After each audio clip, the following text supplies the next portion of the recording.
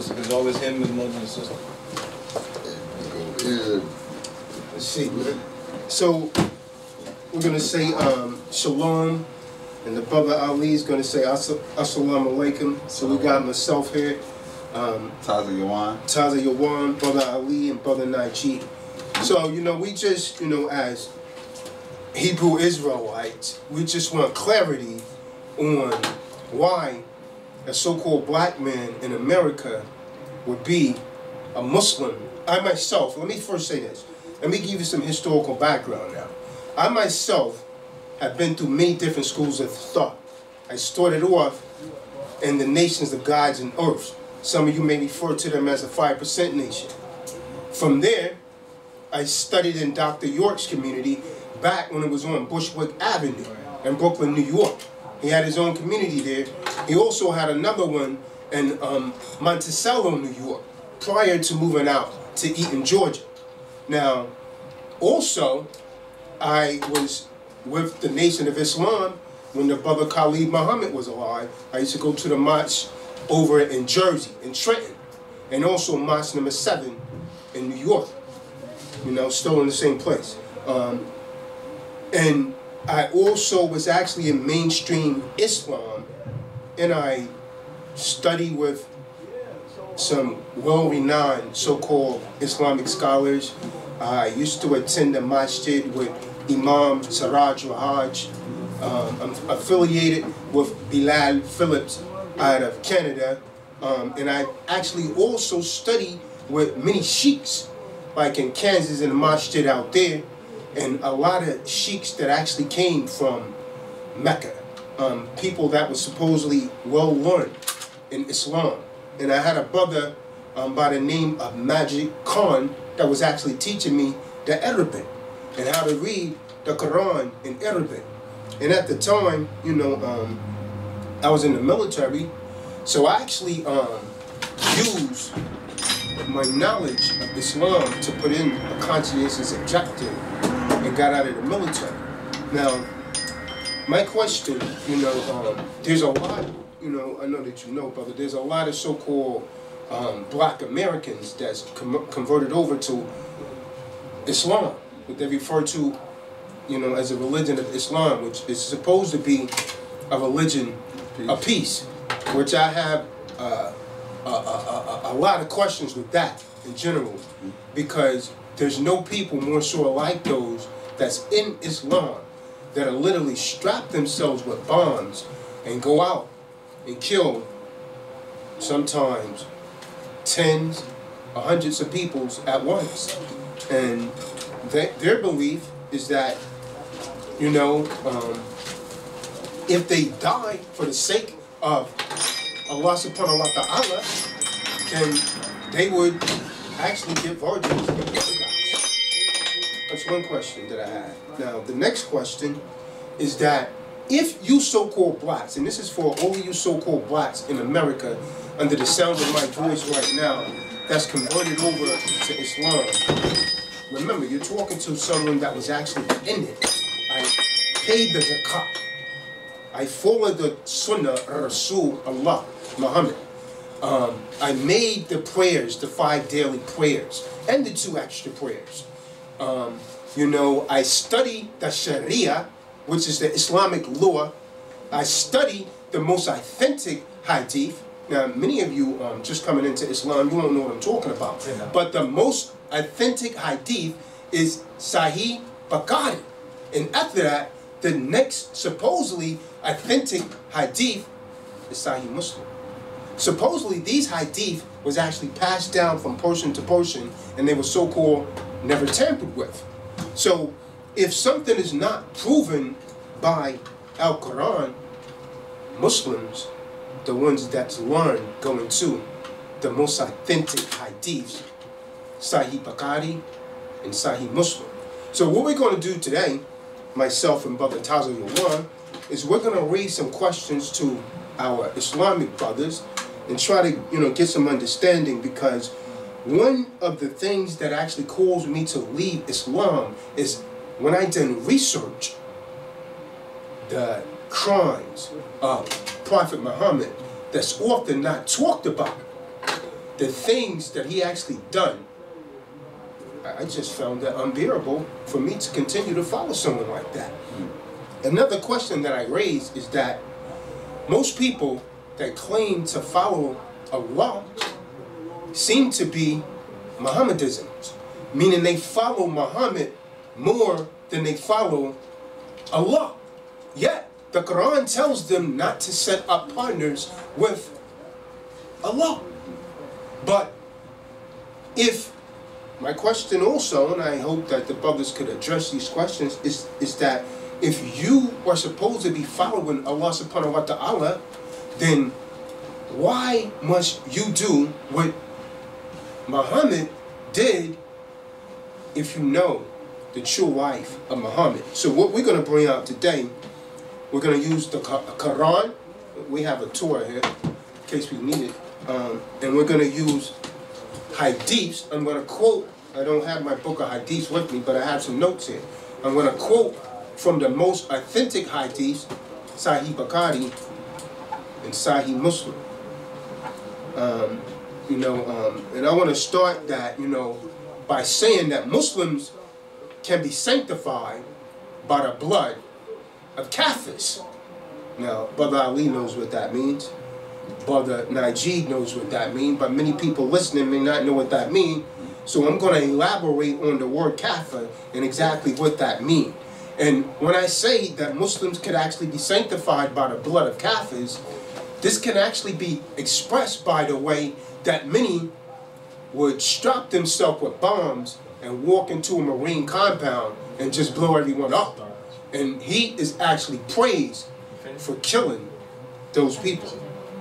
So let's look at the Sharia and look at the word kafir. Sharia law. Now, a kafir, what they tell you is that a kafir means a non-believer. And they refer, in the translation versions, they'll tell you that a kafir is a non-believer. But when you look at the word in the Arabic, the kafir, from kafarun, means those who conceal what they know to be true. So a kafir is the worst kind of person.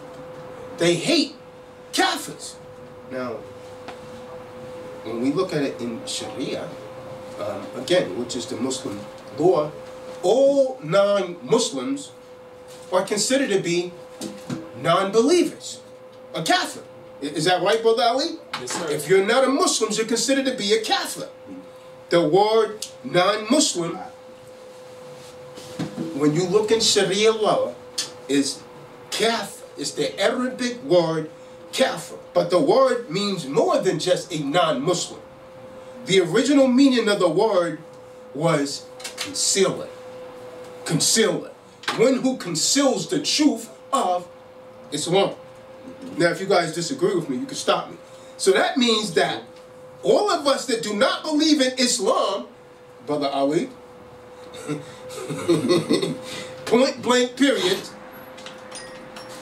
or non-believers, and we pretty much deserve to die. This is according to Islam. Now, again, I study Islam for approximately 10 years.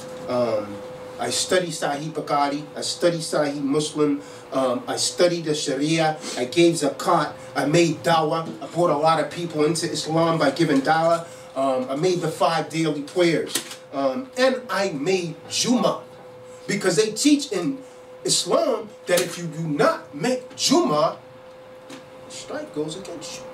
So it is mandatory for a man to make Jummah. But my point for referencing this is that I'm not easily deceived. Now, non-Muslims, this is my question, Brother Eliezer, especially the so-called black Muslim. I call them so-called because they're not black. They're Moors, or they're Hebrews, or the Egyptians, or something of that nature. Because black is not nationality. So you gotta link yourself to some sort of nationality. You being a Muslim is not nationality. That's just a religion. That has nothing to do with nationality.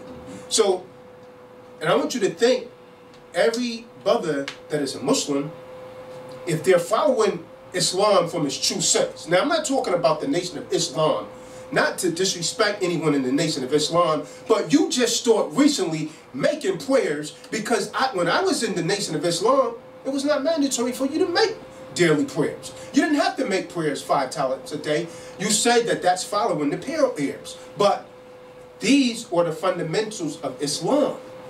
Making 5 daily prayers, giving zakat to the poor, and making at least 1 pilgrimage to Mecca in your lifetime, if you can afford it. And if I'm saying anything wrong, I'm sure my Muslim brothers will stop me. So, my question, Brother Ali, to so-called blacks that's Muslim, the Quran says that the Kafir, tell me if I'm wrong, the Quran says that the Kafir, meaning a non-believer, Brother Eliezer, I want you to hear me, man. The Quran says that the Kafir, meaning a non-believer, can be deceived, can be plotted against, can be hated, can be enslaved, can be mocked, can be tortured. So that means all of us non-believers. That means a Hebrew Israelite, that means a Christian, that means a Hindu, that means anybody that's not in Islam. This is true, man. This is the Quran. So the word, again, is usually translated as a non-believer or disbeliever.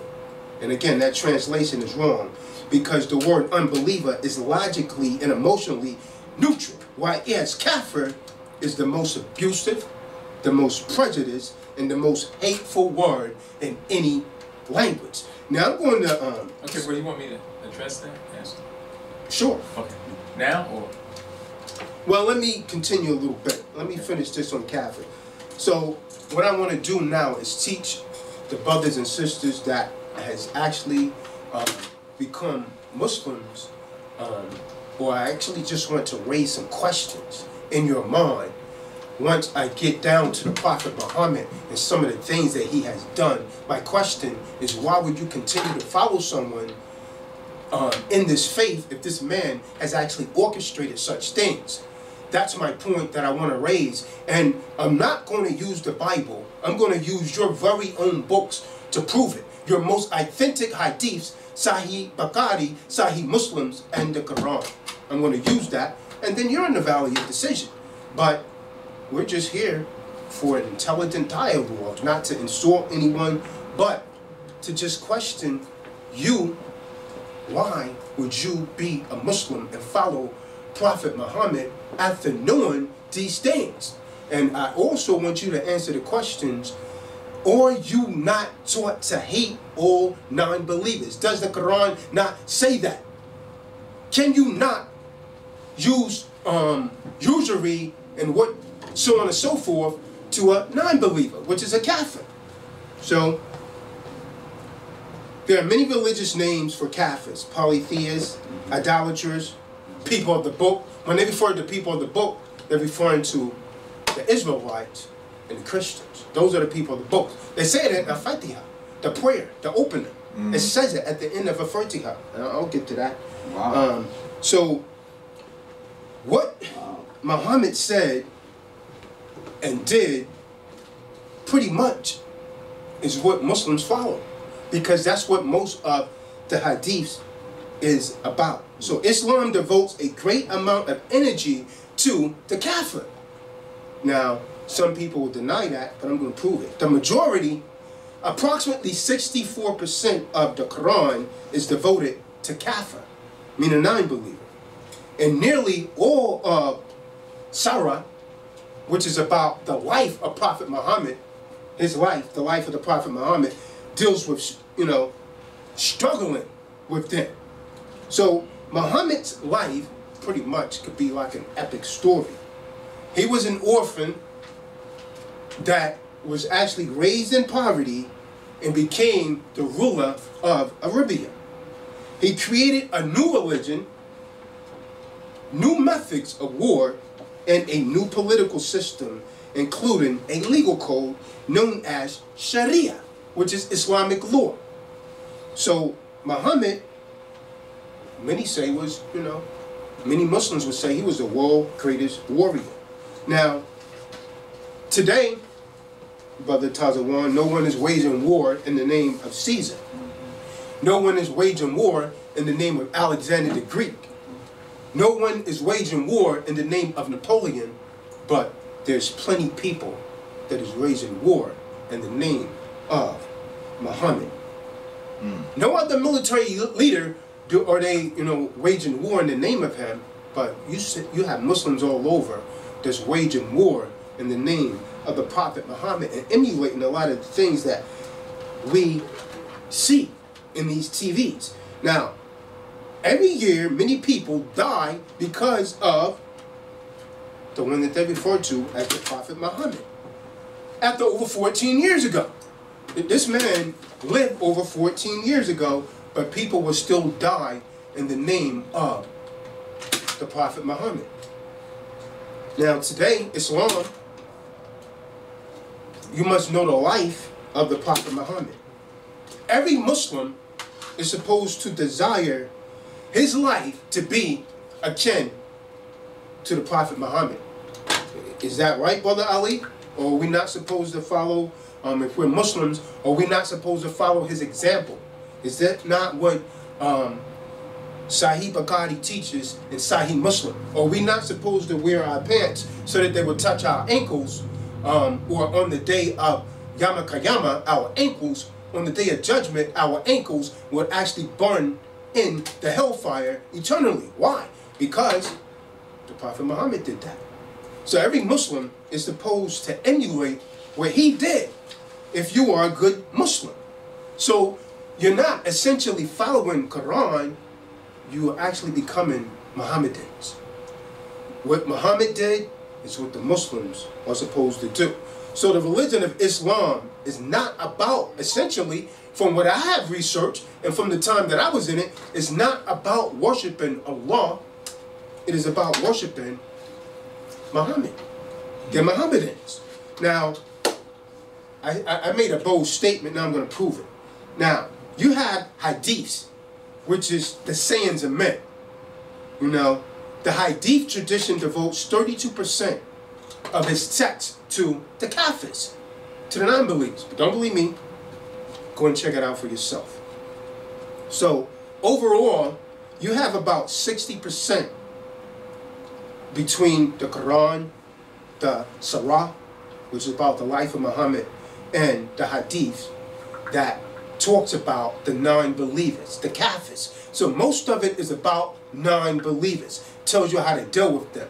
Tells you how to interact with them. The Hadith is approximately 37% about non-believers, the Kafirs. The Sira is about 81% about dealing with non-believers. The Quran is approximately 64% about dealing with non-believers. And when you do the math on those, so between those three, you have 60% of the text is devoted on non-believers, people that don't believe in Islam. The Sharia does not devote nearly as much to the non-believers, since the Sharia law is primarily for Muslims. It don't apply to us non-believers. Now, besides, the Kafir has few rights. So, there's little to expand on in the Sharia, because Kafirs have very, very little rights, according to Islamic teachings. Now, Muslims teach that the religion of Islam is what make Muslims go to paradise. Is that right, Brother Ali? Following Islam is what make you to go to paradise, right? Is that correct, Brother Ali? No, sir. No? No? No. So, I could be a Hebrew Israelite and make it into paradise. Sure you can. What? Do you agree with that, Brother Najee? Yeah. Sure you can make it in paradise as a Hebrew Israelite. Well, absolutely. According to the Islam that I taught by these sheiks and these imams. So really, I don't have to be a Muslim to make it. So, if I'm not a Muslim, am I not a non-believer? Are you asking a question, brother? That's a question. If I'm not a Muslim, let me step. I can answer this question. All right. Let me answer the questions. So the first question is about the non-believers, the Kafir. Wow. Right. First of all, when you read Quran, when you read the Quran, Brother Elazar, Brother Tazadaq, Brother Keith, Allah subhanahu wa ta'ala says in the Quran, in Surah Al-Baqarah, that those who believe, whether they be Hebrews, Christians, Sabians, those who believe, he says, and obey the laws and statutes and the commandments of Allah subhanahu wa ta'ala, is a paradise awaiting for them. Now, so let me just wait. I have, me being a prior Muslim, I totally disagree with that. Really? Because it goes against the Fatiha. No, hold on, okay. Well, let me finish, and then you prove that the Quran doesn't say what I just said, because the Quran does say that, and it does not go against the Al-Fatiha. Now let me finish. You can't find nowhere in the teachings of Islam, you know about this, you know, the Al-Fatiha. I mean, in the you said the Kufar, the Kafirs, who was non-believers. Look, then apparently you're not a Kafir because you're a Hebrew, Israelite. We Muslims believe in all the Hebrew prophets as believers in the same God. So you're not a Kafir. Those who say that they believe in Isa alayhi salam or Yeshua ben Yosef, today they call him Jesus Christ. The ones who they follow the Christians. They believe in Allah. We know that there's no such thing as, you know, Christianity is not a religion of God. We know there's no such thing as the Trinity and He's not God. We know all that. But they believe in God. So Islam says we believe in all the prophets of Allah, known and unknown. And we make no distinguishes between them. None. There's no major and minor prophet in Islam. Allah has already, every message Allah gave to His prophets, they're all equally meaningful to the Muslim. There's no message is better than the other message. This minor and mediocre and major prophet language that you hear in West and Christendom. Now, the question about, I think you made a comment about getting into paradise. He said, my brother Tazadaq said, he said, I heard what he just said about something, you know, is it true that, you know, that you have to get into paradise if you know this and that? Everyone heard what he said. Look, do you know what gets you into paradise, we say in Islam? You know what gets you into paradise? The ultimate decisive is Allah. You know what gets you into paradise? His mercy. It is His mercy that gets you. That's the final decision. It is His mercy that gets you into the kingdom. Now, he made another comment about the violence in Islam. How violent the religion is throughout the history of Islam. You know, look, what religion, or what they call religion, didn't start off violent? Have you studied the Hebrew history? Hebrews wasn't playing back in the day. Moshe alayhi salam, he believed in Yahweh so much that he didn't have to defend Allah, the Creator. No. But Moshe alayhi salam, he killed a man, according to the scripture. Now, so when my brother said that in the name, they're fighting in the name of the violence, in the name of Muhammad, in the name of Muhammad, in the name of Muhammad. Astaghfirullah. We're not fighting in the name of Muhammad. Muhammad is just a mortal man, a human being, a prophet, just like Isa alayhi salam, Musa alayhi salam, Ibrahim alayhi salam. and all the other Hebrew Israelite prophets. And in truth, what sensible Muslim around the earth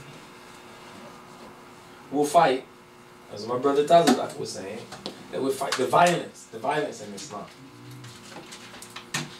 Look, who have been more violent? I can show a scripture.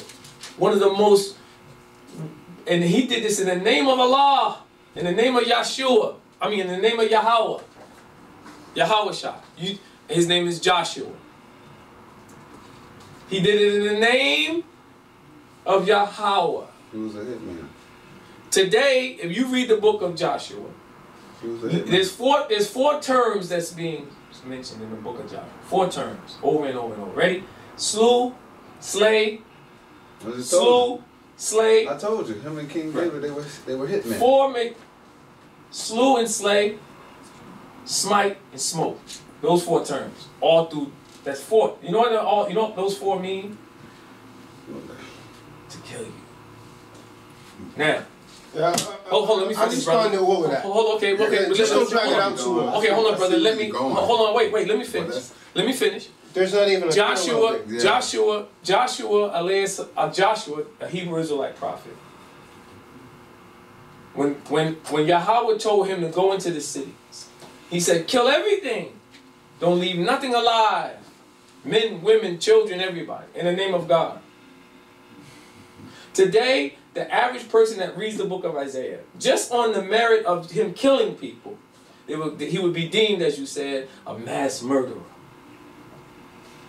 But forgetting that he did it in the name of his Lord, in the name of Yahweh, by his permission.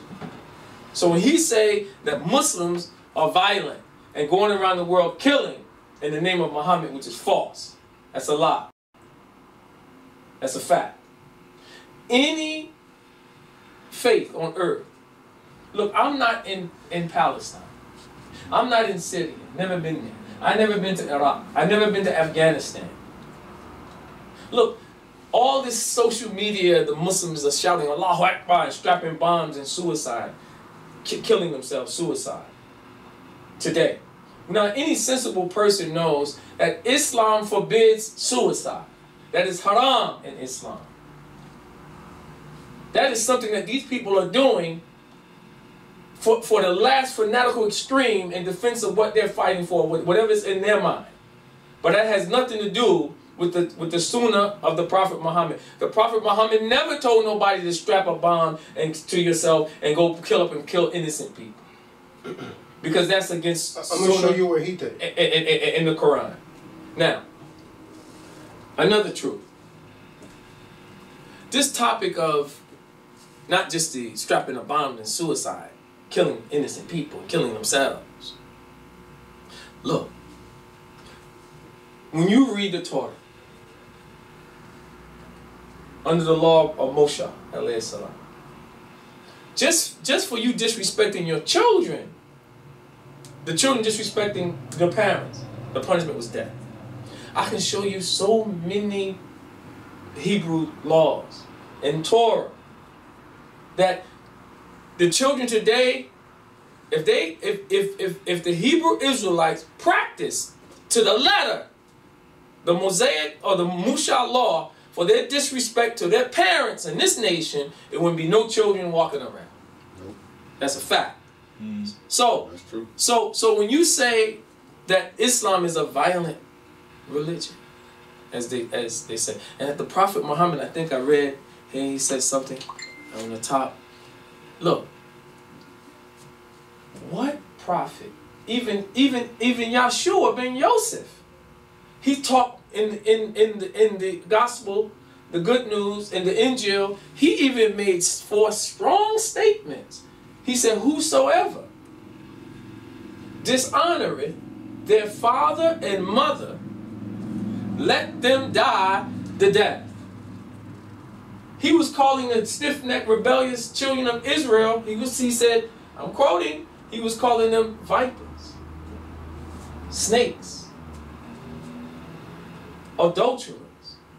He was getting on them, putting some fire. He was putting some, as the brother said to me before, he was, he was hitting them with that sword, meaning that truth coming from his tongue, not the physical sword.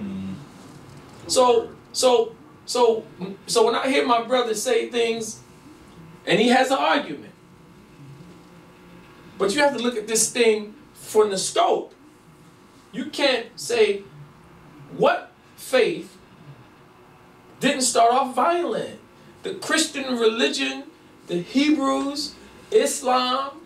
You can't equate the true teachings from Allah subhanahu wa ta'ala and equate that to the behavior of those who say they follow it if they're doing contrary to it. You can't blame the teachings because those who say they follow it do the opposite. Then should you say, well, the teachings ain't no good? Is the Torah ain't no good? Is the Quran ain't no good? Is Allah, is Muhammad ain't no good because they do what the opposite of what Muhammad has taught? Now, and let me just say this too about the hadiths he said. That these authentic hadiths he talks about. Sahih Bukhari, Sahih Muslim. See, what he didn't mention, when you study the life of Bukhari and Sahih Muslim, by the way, they weren't Arabs. They was born in the 7th, 8th century in what they call today Iran and Syria, who copied the hadiths. They was not living during the time of the Prophet. They was not part of the Sahaba. Hold on, the Sahaba. So now, not saying that what they wrote, all of the hadiths are not accurate or not true. That's not what I'm saying. Here's what I'm saying. When I read the hadiths, in any spiritual man, when you read it, when a man is copying something, centuries old. Now, when you can produce the hadiths of the Sahaba who was with the Prophet, which they say, some of our scholars say that those hadiths, some of them are in Sudan, some say they're in Yemen, some say they're in Saudi. I have never seen them. But for over the years, I've been trying to get my hands on the closest, the hadiths of the Sahaba and the people who lived with the Prophet and knew the Prophet and walked with the Prophet. So, and we also know that there's thousands and thousands and thousands of hadiths that's false. We also know, is another truth, we also know that just because somebody hears something, someone said, well, you know, I heard that the hadiths I'm talking, they're writing hadiths. Well, I heard something. Just because somebody said they heard something, that doesn't mean it's true. But I got one question for you, Brother Ali. Go. Are not Muslims supposed to follow Sahih Bukhari and Sahih Muslim? Yes, they are. You being a Muslim... Hold on, bro. Let me ask you a question. Are those I'm going to ask you a question. Okay, listen. Sahih Bukhari, no, Sahih Muslim, yes. The answer to your question is yes.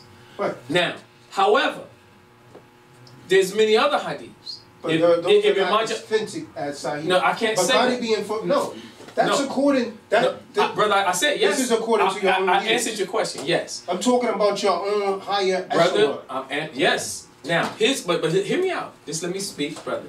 What I'm saying to you is that there's many other hadiths. So the answer to your question is yes.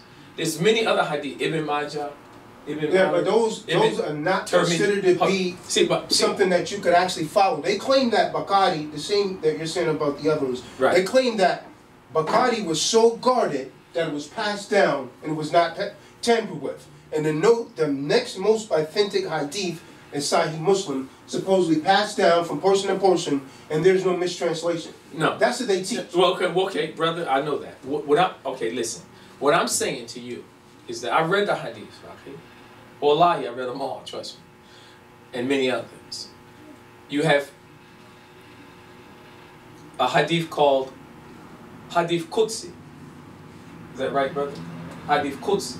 Now that means that's like, that hadith almost was like given to him literally by Allah. Right. That's what that means.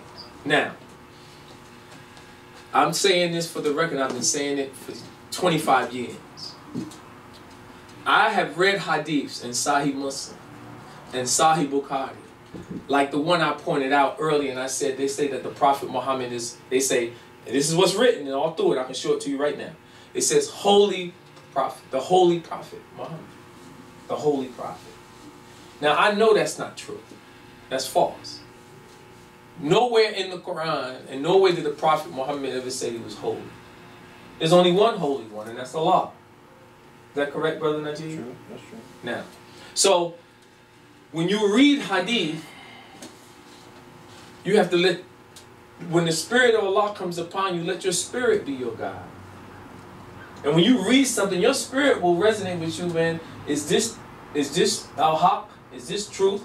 Or is this man's, he's putting his own interpretation in, like the prophet Jeremiah said in the book of Jeremiah, chapter 8, verse 8, when he was talking about the scribes, that they think of things of their own, and they write these things with their own pen in hand, according to the prophet Jeremiah, alayhi salam, peace be upon him. So we have the same problem in Islam.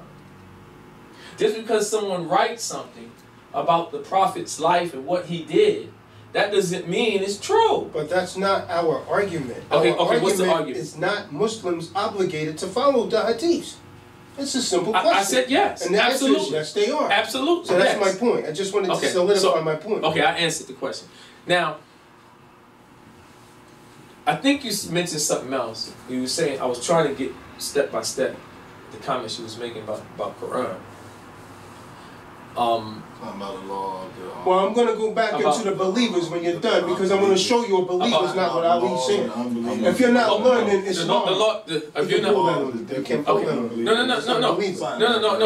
No. Say it again. What was the question? When you trying to like, you're kind of like casting the delusion to these two, because they don't know what a true believer is in Islam. Okay. You're saying that simply because we read the book, we're believers. That's a lie, man. No. They're not considered to be believers. No. The Quran said, listen to what I said. I'm quoting Quran now. Now you take it up with Allah. The Quran says those who believe. You said what Muslims. Those who believe hold on. Those who believe in Allah, the books, the scriptures. You know, like you believe in the Torah and Isa, alayhi salam. We believe in the Torah and Isa too. So those who believe, it mentions Christians, Jews, Sabians. What's the other one, okay? But the first thing, Ali, to become a believer in Islam, you have to take a shahada. Shahada, that's true. So how come you're not telling them that? Okay. Because if you don't take a shahada, you're not considered to be Muslim, Okay. and you're a non-believer. Okay, listen. So technically, I'm He's a non-believer. No, brother. No, So you're playing semantics with it. No, I'm not. I'm being straight. Listen, if you listen. Hey, brother, you're trying to make it seem like just because we believe in the Bible or the Torah, the that Torah. we're believers. I'm saying according to the teachings and the principles of Islam and what the Quran says, what you see, the point you're missing is that when you say, well, Islam says that you're not a believer unless you take the shahada. When you take the kalima shahada, if you don't say la ilaha illallah Muhammadan Rasulullah, that means that you don't believe in Allah. And But it you makes you a non-believer. But in that sense, it makes you a non-believer. In that sense. However, What is a non-believer? a non-believer is those people who don't believe in Allah. There you go. It's one who does not submit his will to the will of Allah. Do you believe in Allah? No, I don't believe in Allah. No, I'm saying, do I you believe believe? in Yahweh. Hold on, okay. So, well, we say Allah and Yahweh is the same God in Islam. That's what we say. And also in the Aramaic language, which is Yahshua ben Yosef, Isa alayhi salam, or whom they call Jesus the Christ. In the Aramaic language, they say, according to the Hebrew scholars and the Christian scholars, that was his native tongue, Aramaic. And they say that he was bilingual. That's a lie. Hold on, wait. I'm just telling you what they say. I know that. Now, hold on, wait a minute. In the Semitic tongue, and so Yahshua didn't speak Aramaic. No, I'm not saying. Hebrew is Okay. over than Aramaic. He spoke several languages. Yeah, not, Okay, we're not- no, we're not which one saying- is it? We're not saying he didn't. Okay, so he did speak Aramaic. Yeah, we're not saying he didn't. Okay, so he only spoke Hebrew. But Did he only speak one language? Aramaic is not Arabic. That's not. I know that. Syriac. But okay, well, I understand that. I'm asking, did he speak just only Hebrew. Now, brother, no, he spoke several. He spoke. Thank you. He spoke Greek. He was in no. Okay, hold on. Wait a minute. Exactly. Right. Wait. So he spoke. He spoke Aramaic. Now, according to every Hebrew scholar and but Christian we don't scholar, say that's his native tongue. No. I'm telling you. That, wait a minute. I'm telling you. I'm not saying that is his native tongue. I'm not saying it either. I'm saying say that. Okay, hold on a minute. What I've studied about the Semitic languages in what they call the East, what is modern day Israel today, which is Palestine, or it was Palestine, which is what they named Israel, by the way. What they call the Middle East. In that era, Syria. There's a language called Aramaic, and it's a script in Aramaic. That's a fact. Now, according to the people of that region, Muslims who I know from Syria, from Iraq, I've been knowing for 30 years, they said to me that the Aramaic, the Semitic tongue, was a tongue of Isa, of Yeshua ben Yosef, that he spoke that language also. In fact, they even went to the extreme and he says, brother, in that part of the world, it's natural to speak 2, 3, 4, 5 languages.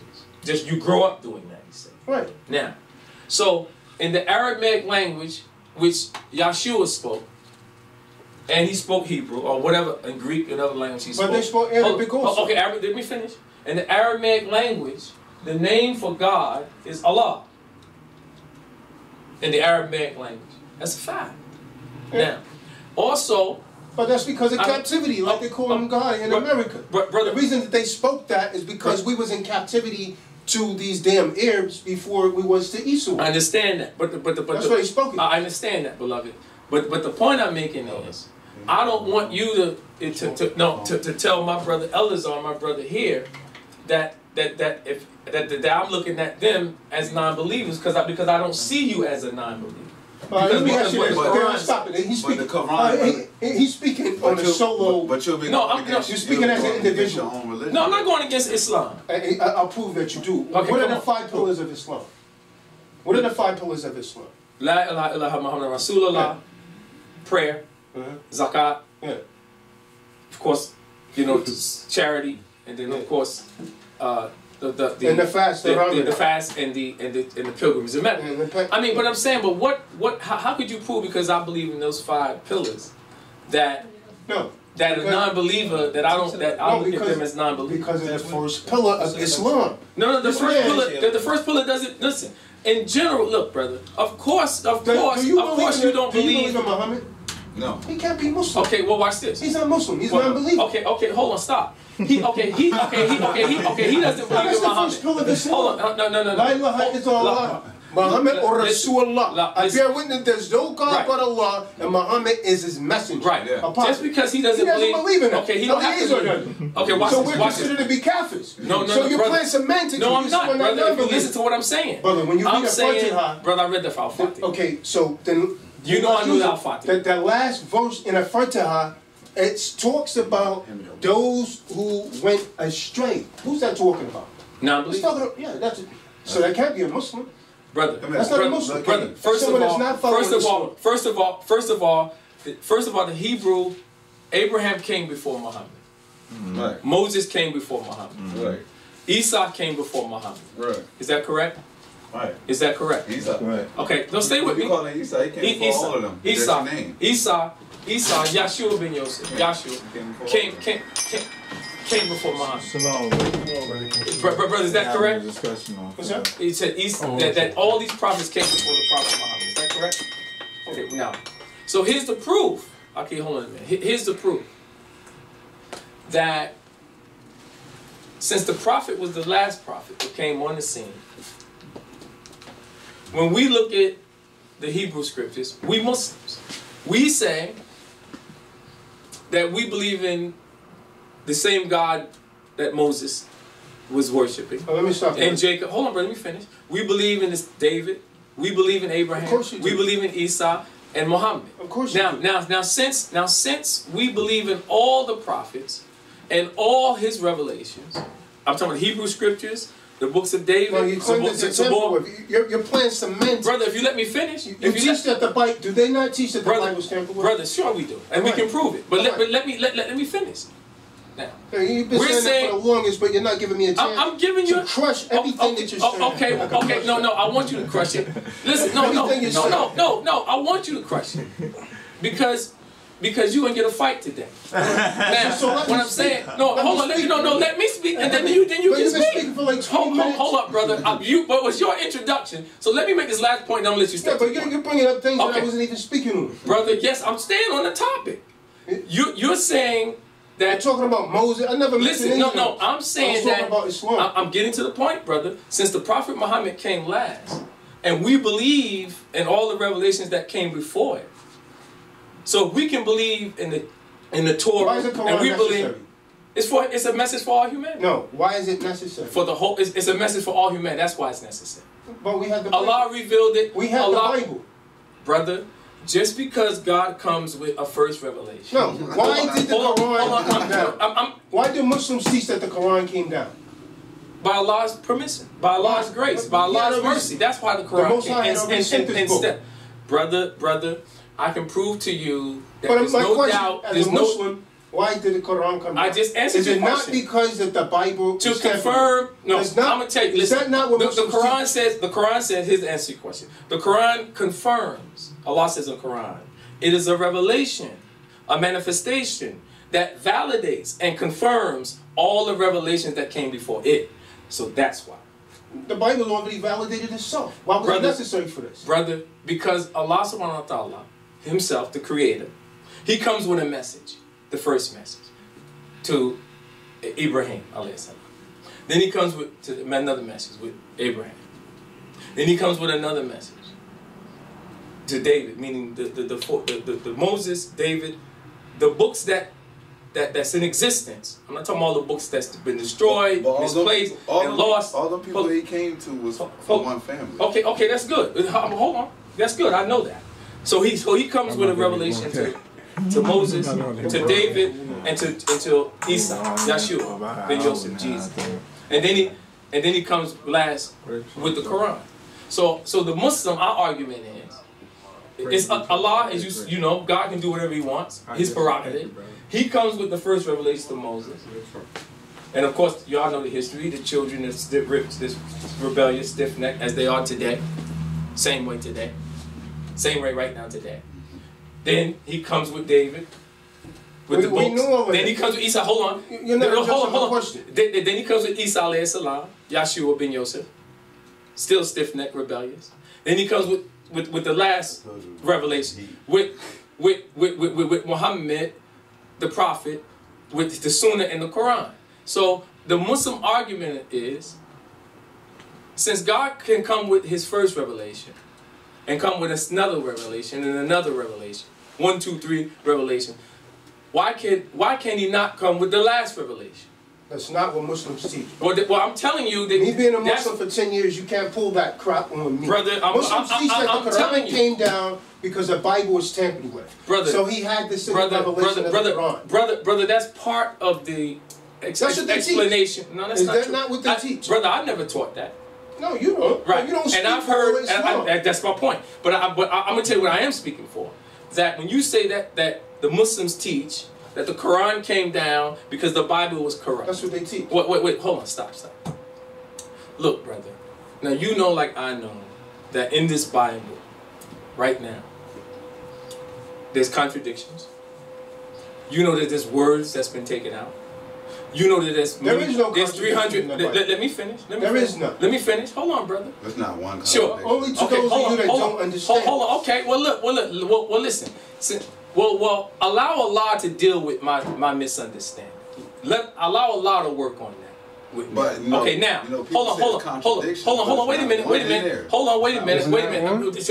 Trust me, I can prove it. So if I come over there and slap in your face, you gonna turn the other cheek and slap you on the other cheek? Hold on, brother. I was talking. That's a misunderstanding. That's the contradiction right there. Brother. That's not a misunderstanding. Yes, he's talking about your brother. He wasn't talking about the other nations. Right. But I'm your brother. He was talking about family. Right, he's right. No. Yeah, we're all brothers. What I'm saying, hold on. I know I'm a more, but listen to what I'm saying. Just suddenly strike your brother. Right. So how you his brother, but you striking your brother? Right. But see, I said if I would, but I'm not going to do that. Brother, what I'm saying is... He wasn't talking about just he wasn't talking about everybody. He was talking to one family. One family. I'm never gonna get back to this, Ali, because you're gonna get more people. I'm never gonna. I don't understand though, man. Because both of y'all are right, and y'all over there going back and forth. No, we're not. No, it's all right because this is what I do. Both of y'all are right. I've never got the chance to finish bringing out what Muhammad has done. Okay, bring that out. I'll listen, and I'll address that part too. I'm trying to get an understanding, and I'll address that part too. So-called black people could actually follow this after they've known the life of Muhammad and what he's done. You know, the things that he's actually done. Come on, but first I wanted to I want to respond to the statement Ali made. He said that a non-believer is, I guess, what's your definition of the non-believer? Because I don't know. Because you said we're not non-believers, right? No, I never said you wasn't a non-believer. Come on, brother. You don't know. The way you understand that, the teaching of Islam, we say non-believer. Listen, if you don't believe in Allah, right? And his revelations and his prophets, and his message and his divine message. In Islam, we say that's a non-believer. Right, so that's us. No, that's not true because we don't believe in this. Well, hold on, stop. Eliezer, you believe in the Quran? Stop. So we're non-believers. No. Listen what I'm saying. But however, the Quran says, listen. We Muslims say, and the Quran, Allah says in the Quran, He says, those who believe in Allah, in Yahweh. No, not Yahweh. You cannot set up partners with Yahweh. No, brother, stop. Because hold on. What you're talking about came 3,000 and some years later. Beloved. Oh Allah, the Creator is known by many names, even in your scriptures. So stop. With different terms, with different titles and different names, even in the Torah. So stop. We're just talking about because I say Yahweh and Allah, and you say they're not the same God. That's the trick. Well, that's the trick that Muslims use to get us to convert over. No, that's not true. That's not true, brother. Only Allah makes Muslims. Only Allah makes Muslims. No, deception makes that. That's not deception. That's not true. That's not true. When I finish going into the life of Muhammad, you will see why no so-called black man should be a Muslim. Go. You gotta be crazy to. Now, the brother said that. So again, I'm trying to first establish: are we believers or non-believers? You believe? Do you believe? I don't believe in Allah. Do you believe? He said we believers, but you saying Islam said we're not. Right. That's why I got out of this. He's saying here's what I'm saying. I'm saying that the Quran says that Allah says Himself. I'm not saying what men say who say that they follow Islam or what the world of Islam says, that those who believe, though they be Hebrews, Christians, or Sabians, there's a paradise waiting for you, those who live a righteous life and obey His laws, statutes, and commandments. That's what I'm saying. Stop right there. Now watch this. Now, again, I asked the brother to name the 5 pillars of Islam. If you do not follow the 5 pillars of Islam, you're not considered to be a Muslim, which means one who submits his will to practice, let me finish. In practice, to do the will of Allah. That's true. So then you're therefore a Kafir. Means you are a non-believer. So if I don't believe in the Prophet Muhammad, which I don't, then I'm considered to be a non-believer. It don't matter if I follow the Torah or whatever. If I don't believe in their last prophet, I'm not considered to be a Muslim. Is that not true? That's true. That's true. So we are non-believers. It goes back to what I said. Now watch this. Bismillahir-Rahmanir-Rahim. Alhamdulillah. Rabbil Alameen. Ar-Rahmanir-Rahim. Maliki Yamidin. Iyyaka na'budu wa iyyaka nasta'in. Ihdinas sirata mustaqim.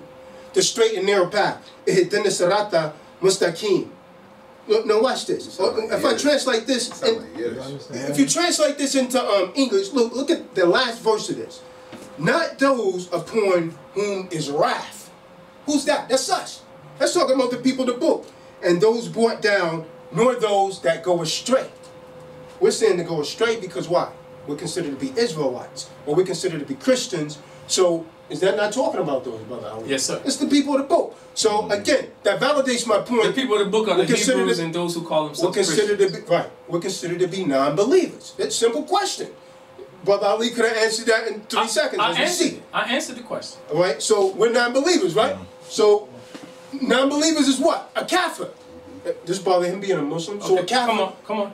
A Kafir, you know, I brought out all the things that you could do to a Kafir. You don't have to be honest with him. he could be slandered, so on and so forth. So we're Kafirs. We're not your brothers essentially because we're not Muslim. You misunderstanding that, brother. No, this is where Islam teaches. I know what the Islam teaches. If we're not Muslims, we're not really considered to be your brothers. Brother, the Prophet Muhammad said. That's not true. The Prophet Muhammad, hold on. The Prophet Muhammad ibn Abdullah, sallallahu alaihi wasallam said. Listen to what he said. The Prophet Muhammad ibn Abdullah, sallallahu alaihi wasallam said. Listen to his words. That every human being is born on the fitra. On the fitra, which means that in your nature, you're born to submit and to do the will of God. You're born that way. So that's the teachings of the Prophet Muhammad. Now, even in the womb, you are in a prostrated position of submission, the baby in the womb. So, when we say that he's on this non-believer, I mean, it's a kafir. It's true, he's a kafir. However, that doesn't mean that in Islam, when Allah says that those who don't believe, who are kafirs, now the Quran, Allah says that those who believe in Allah and his we're not talking about the non-believers, because he's right. I'm not going to back down. You a non-believer, and what we know, of course I'm not. Well, you a non-believer, and you with shaitan, then you stay with that enemy, and you're an enemy to us. That's a fact. Now, I don't look at the Hebrew Israelites as non-believers because of what the Quran says, and also what the Prophet Muhammad said. That he said, I'm quoting, that the closest to the Muslim. The closest to the Muslim in love is the Hebrew, the priests, the pastors, and those who call themselves Christians. The Quran says. Yeah, I do. All right. So now I'm going to quote from the Sharia, which is Islamic law. This is undisputable. It's unrefutable. This is from 59.2. And this clarifies Quranic verses and hadiths about hatred for the sake of Allah and love for the sake of Allah. Al-Wala wa al-Bara, being unyielding towards Kafirs, which means non-believers, and you be unyielding against them, hard against them, detesting against them, meaning you hate them, while accepting the destiny of Allah Most High, insofar as it decrees the Almighty and Majestic. So it tells them to detest us, Kafirs. Non-believer. No, it doesn't. But brother, I just told you in Islam, we don't look at in Islam. I'm quoting the Sharia, in Islam, which is Islamic law. Brother, I read that. What I'm telling you that what Allah was Islamic law created? Listen, Allah. From Muhammad. Right. Muhammad created the Sharia. So this is what he taught Muslims to do. Muhammad, that's not true. Muhammad was deceased. This is true. Listen, the Sharia didn't come into existence at 880? Yeah. 890. 890.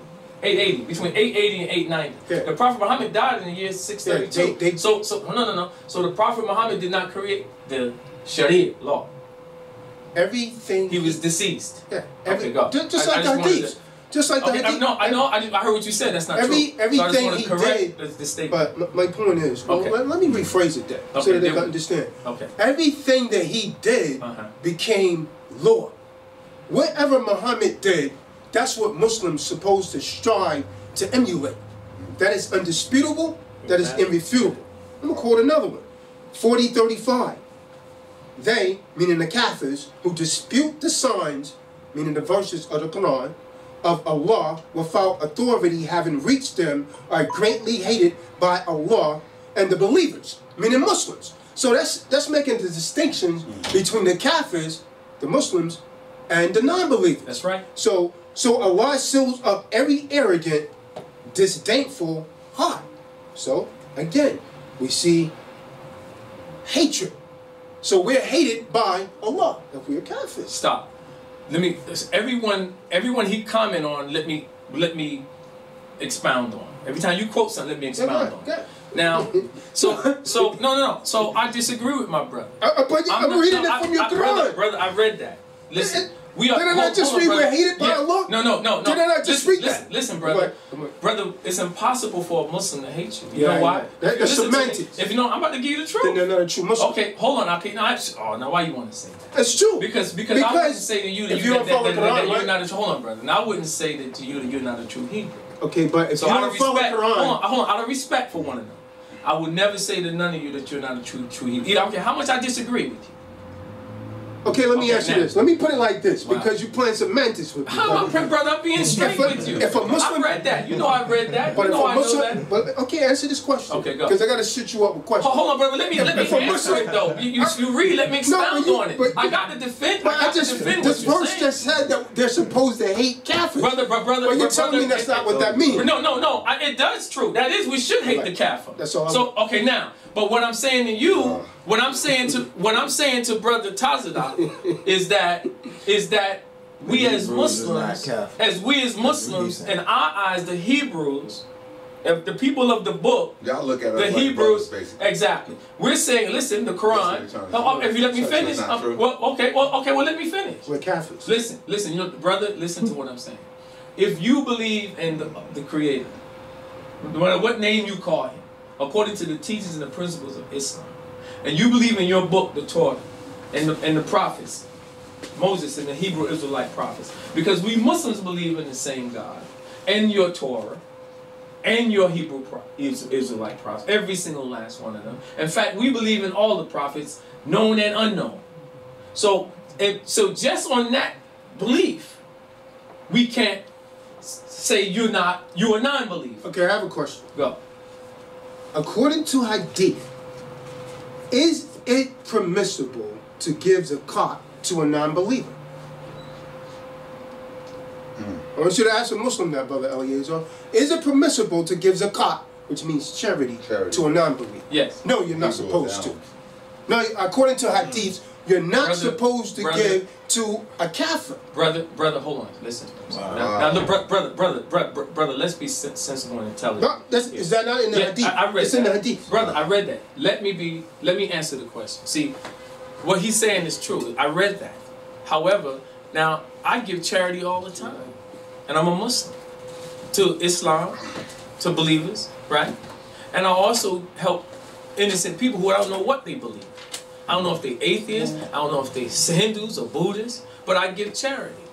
Charity isn't just giving money or buying food or sheltering somebody. Charity could be a smile. Charity could be good morning.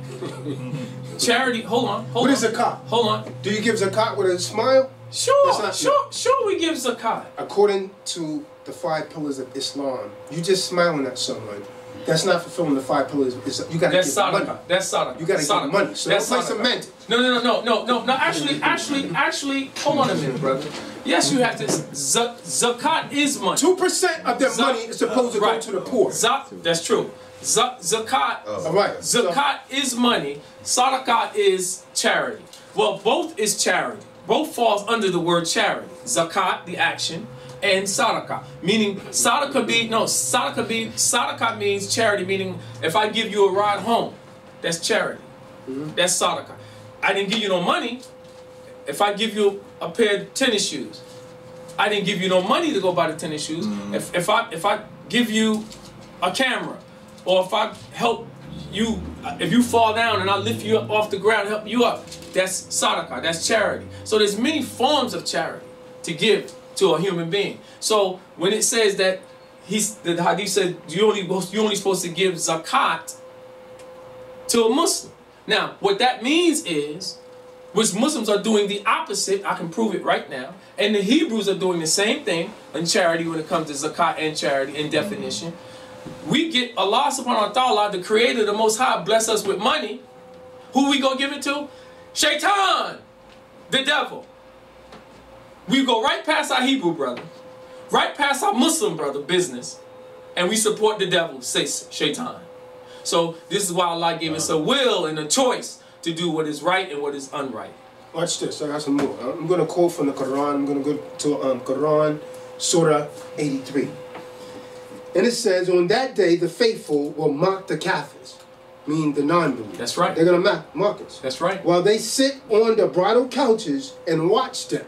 I mean, they're going to be enjoying it, like, you know. Allah. Should not the Kafirs be paid back for what they did? So, I mean, this is talking about us, man. No, it's not. Again. It's talking about non-believers. Again. I said, according to the teachings and the principles of Islam, the Quran says, I said it over and over and over, that those who believe, who call themselves Hebrews, I don't see you, brother, as a non-believer, neither you or you. But that's you. Now, we're talking about Islam. Hold on, wait a minute. I can't speak for every 1.9 billion Muslims. But I do know that we will, read that again, that last one, that last sentence you said, the hadith. That was Quran. Okay. 83, right here. Okay, it says that Surah which one is it? Right there. Okay. On that day, the faithful will mock the Kafirs while they sit on bridal couches and watch them. Should not the Kafirs be paid back for what they do? Watch this. Let me answer that. No, that means yes. Our enemies, Satan and his children,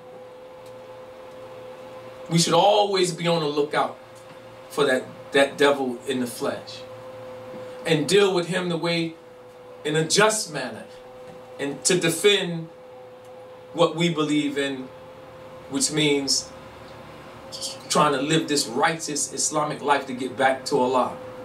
So yes, I don't love my enemy. I don't love Satan and his children. And the Quran makes it clear. Well, let's get some clarity. Hold on, brother. Because, again, you're speaking from an individual perspective. No, I'm speaking from what the Quran, what that verse says. I agree with it 100%. Okay, so I agree with that verse 100%. Me being a Kafir, I just said, okay, in your mind, to you. No, in your mind, Quran, okay. According to Quran, is it not lawful say to behead a Kafir?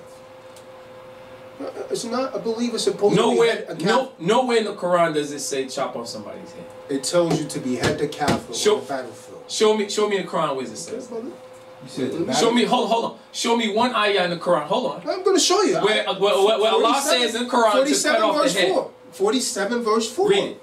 I'm going to get it. You got a Quran? No, of course I got it. Because I never read anywhere where Allah said cut off anybody's head. I never read that. You read this way Allah said in the Quran cut somebody's heads off? Cut any heads off? Now, it says if you still cut the hand in the foot, Al-Quran 47 head, verse 4. I never seen I'm not making this up. Okay, well, let's see. I ain't got no reason to make this up. No, just read it. You're supposed to know your book. It's not my responsibility to teach you your book. Brother, I know my book to the best of my So you should know it says that in 47 brother, verse 4. I'm not a Hafiz. Look, I haven't memorized every surah in the Quran. Every ayah in the Quran. But I do know many. Okay, Surah 47, Muhammad. It's called Muhammad. Verse 4. So when you meet in battle those who disbelieve, the Kafirs, smite the necks. Then, when you have overthrown them, make them prisoners, and afterwards set them free as a favor for ransom till war laid down in burdens. That. Is that it? Because I read that 100 times. You know I read that 100 times. Shall be so, and if Allah please, He will certainly expedite retributions from them, but He may try some of you by means of others, and those who slain in the way of Allah, He will never allow their deeds to perish. Allahu Akbar. Now, Allahu Akbar. Allahu Akbar. Now let me just say this. That's one translation. Another translation, I read that, brother. But another translation, when you read it, it says, when you encounter the Kafirs on the battlefield, cut off their heads until you have thoroughly defeated them. And because the word smite means kill. Yeah. When you look it up. Yeah. Right. So the other translation says cut off their heads till you have thoroughly defeated them, and then take the prisoners and tie them up firmly. So the ones that you don't behead, then you take them as prisoners. First of all, see what he left out in that ayah was that on the battlefield, and those. No, I said that. And those. No. I'm explaining what you said. What he left the part he left out was he didn't expound on it. It says on the battlefield, the non-believers, meaning those who offend you, your enemies. It says where you find them, kill them. I agree with that 100%. Now, again, I think what my brother Tazadaq is missing, that we as Muslims don't see Hebrews as non-believers. That's not true, brother. But the Quran testifies to that. The Quran says those who believe. Do you believe in the Creator, the Most High? Do you believe in the Torah? I believe in Yahweh. Yahweh. Okay, watch this. Let me speak your language. Do you believe in Yahweh? Right. Do you believe in Moshe? Alayhi salam? I believe in Okay, do you believe in his Torah? Of course. Okay, we do too. Every Muslim does too. Yeah, of course. Do you believe hold on. Let me believe stop. in all his I gotta stop you right there, brother. Can I say something? I gotta stop you right there. I would like to say something. The reason that you got to believe in those, brother, is because that is what you use to substantiate this book. Because if you don't believe in the former prophets, most of the Quran, brother, we don't use that because Allah. Most of the Quran is a repeating of what's actually already stated in the Bible. Like from Muslims wearing all white to Jumu'ah, it's taken out of the Book of Revelation. Brother, are you saying that the Quran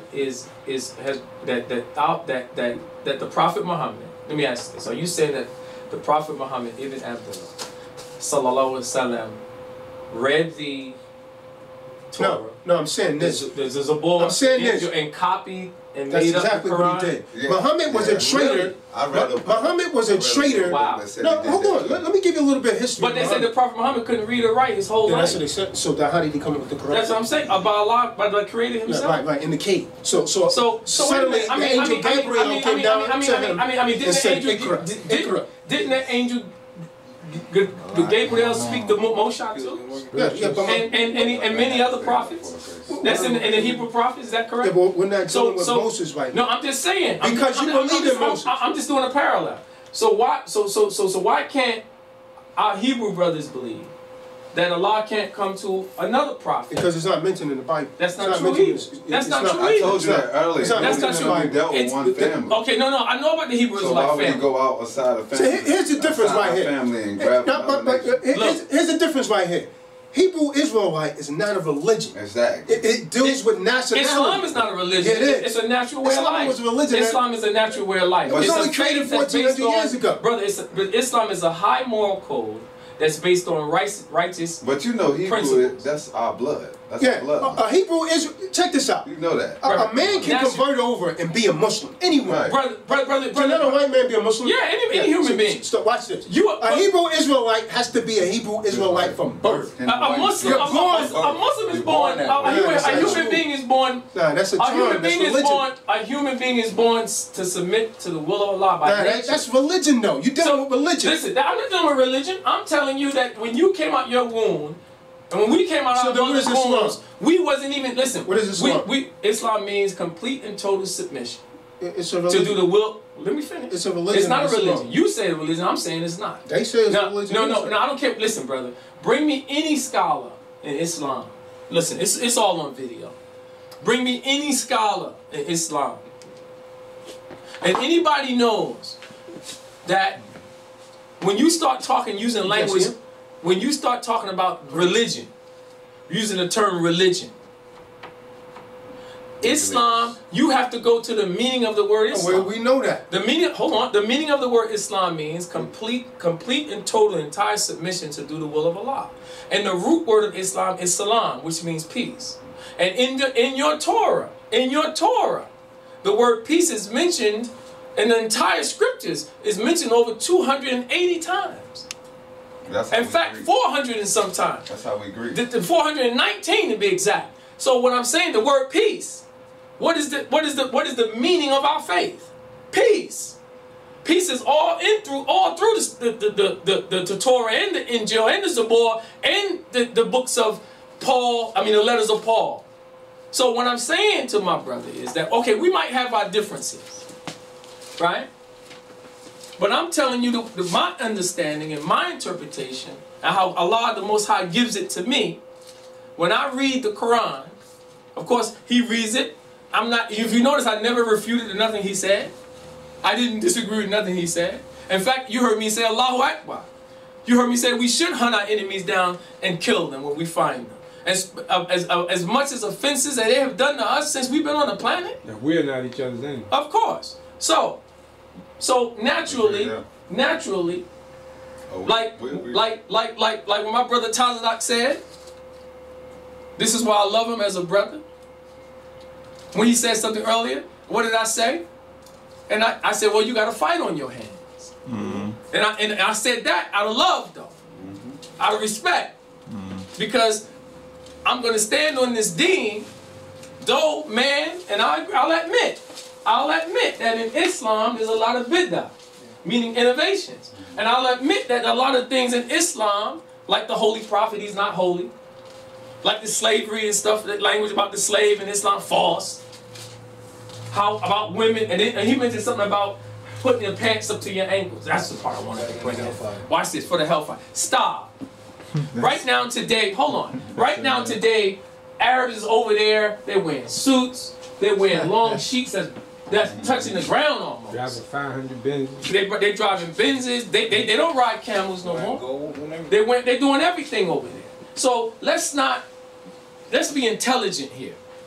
Now, I don't wear my pants above my knee thinking that if I don't drop them, the hellfire, I'm going to be in the hellfire. They crackers too.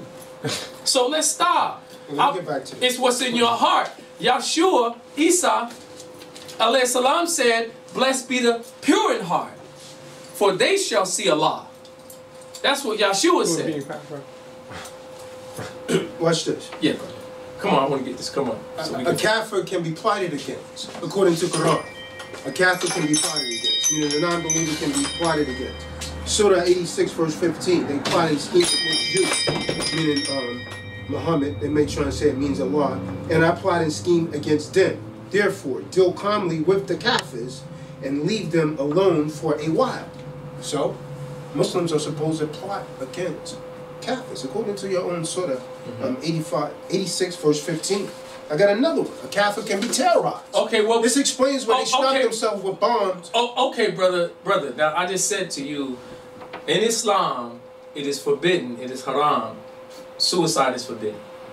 Okay. So when you see them doing that, that's a totally different level of war, man. But that's political Islam. It doesn't matter. I'm telling you, that's not Islam. That's political Islam. Brother, what a believer, what someone does who say they believe in something, you cannot equate, I keep saying this, you cannot say, well, the teachings... I'm going to show you where Muhammad encouraged men to do that. If you give me the chance, I'm going to bring out the life of Muhammad, and I'm going to show you, if you're so black, man, you got to be crazy to be following this, man. Then the Lord... I wouldn't say that either, but yeah. I would never say you should be crazy about following the Hebrew Israelites. I would never tell them that. The Surah is 8, verse 12. Then your Lord speak to his angel and said, I will be with you. Give strength to the believers, and I will send terror into the Kafirs and cut off their heads and even the tips of their fingers. That's Quran 8, verse 12. A Muslim is not to be a friend with a non-believer. This is what their book teaches. Allahu Akbar. Absolutely. This is what their book teaches. That's right, and we shouldn't. See? We shouldn't.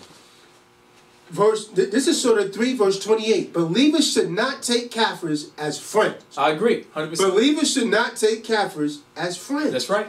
Okay? Kafirs are evil. I'm still in the Quran.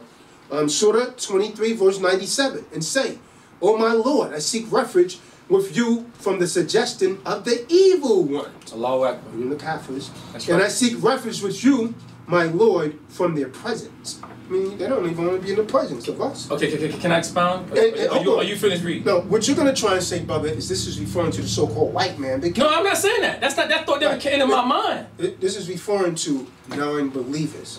Brother, I'm going to stay on the non-believer. Is that fair enough? I'm going to stay on the Kafir. Okay, let me finish. Can I expound? That's the real enemy. Watch this. That's the real enemy.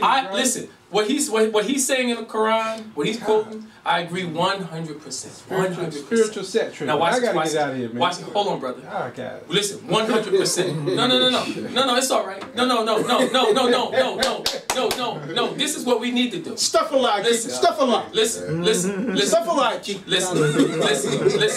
I believe 100%. Regular bean. Alhamdulillah. I believe it 100% what he's saying, because Allah testifies that in Quran. Now,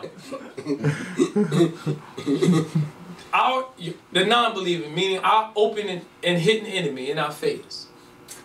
Absolutely, I agree with every word, 100%. In fact, to such an extent, right, that I believe in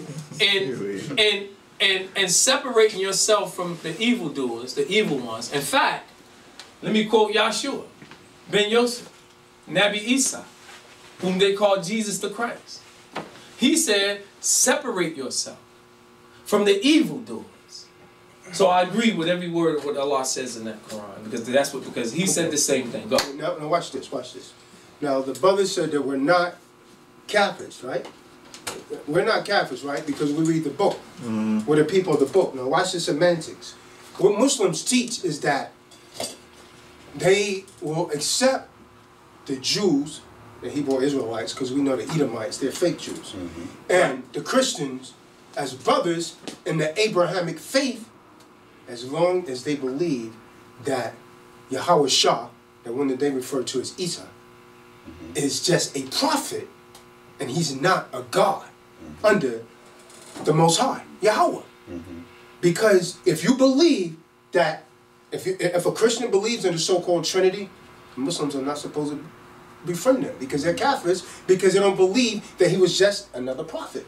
Is that not what they teach? That Isa was just another prophet. So say what we thought that he was just what? Just another prophet. Just another prophet. Right. That's not true. Well, I mean, see, he's trying to play words. Well, a prophet like the other prophet. That's not true. We believe. I mean, is he God? No, he's not God. Okay, right. We don't believe he's God, and neither do we believe in the Trinity. We don't believe in God the Father, God the Son, God the Holy Ghost. That's the other thing. There's no such thing as the Trinity. The Trinity is not even in the scriptures. The word Trinity is not even in the Bible. That's the other thing that they teach, is that if the Christians believe in the Trinity, then hey, they're Kafirs. So this is actually going to make us Kafirs, because I know that Yahweh Shah was more than just a prophet. He was the God of this world. Stop. He was the God of this world. Hold on. The Muslim, hold on. We believe the same thing. We Muslims say, hold on. We Muslims say that Yahshua... No, but you don't believe that he was a God. No, of course we don't believe he was God. God in the flesh. No, sir. Hey, and we can prove that. Get your sword. Get your sword. Hold on. Wait a minute. Okay, come on. Hold on, brother. Wait. Get Genesis now, and you get John. We're going to show you that he was a God. No. A God or the creator God? No, but hold on. I'm asking. A God, because the scripture said, hold on, you got to be clear with me now. A God, no. Is it a God or the God? He's the God of this world. Okay, Jesus is the God of this world. That's right. He's the God of this world. Stop. Okay, the God or a God? He's the God of this world. Okay, you have to tell me, brother. Is it a God? Was he a God or the creator? He's not the creator. Okay, that's it. That's okay. So we say in Islam he's not the creator. But no. That's not what they teach in Islam. Brother, I'm telling you. You're playing semantics again. Brother, they teach in Islam. If you look at, I was in Islam, man. Brother, I know what they teach. You're not talking to someone that wasn't in this faith. Right. They teach in Islam that if you believe that Hamashiach Yahweh Shah was more than just a prophet, then you are a Kafir. Stop. Point blank period. Stop. Point blank period. Hold on. I don't know what Islamic teaching he got his learning from, or who he was under. I heard who he said. The brother on Fulton Avenue in Brooklyn, right there on Bedford Avenue, Imam Wahad Siraj, which I used to go there for many years. No, but I studied with your... Hold on. I studied with your imams from Mecca. Okay, brother. I studied with imams too, all over the world too. But what I'm saying to you is that's not true. We Muslims believe that Yahshua, Isa, was a prophet. We believe he was a messenger. And you know, there's a difference between a prophet and a messenger, by the way.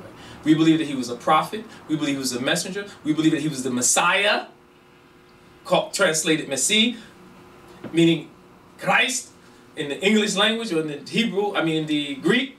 And we also believe in all his miracles that he performed by God's permission, by Allah's permission. We believe in his miraculous birth. We believe, you know how all the Hebrews, y'all waiting for the second coming of him? Y'all waiting for his second coming, right? Every Muslim is waiting for the same Yahshua. That's not true. They're waiting for the Mahdi. Okay, brother. They're waiting for the Mahdi. Muslims are not waiting for the return of Yahweh Shah. Brother, I'm telling you, I got authentic hadiths that confirm what I'm saying. Now, Muslims are waiting for the Mahdi. Okay, that too, brother. What I'm saying is, hold on a minute. Let me finish. What the Mahdi is the one who's going to reign it all in. See, that's the Mahdi. The reign. All this. And they wait for the entire truth. Hold on. Wait a minute. Which is going to be formed. Hold on. Wait a minute. So that's my answer. So we just don't believe he's just a prophet. No, and we don't believe he's God in the flesh, God incarnate. He's the creator. We don't believe that. Go ahead, bro. All right.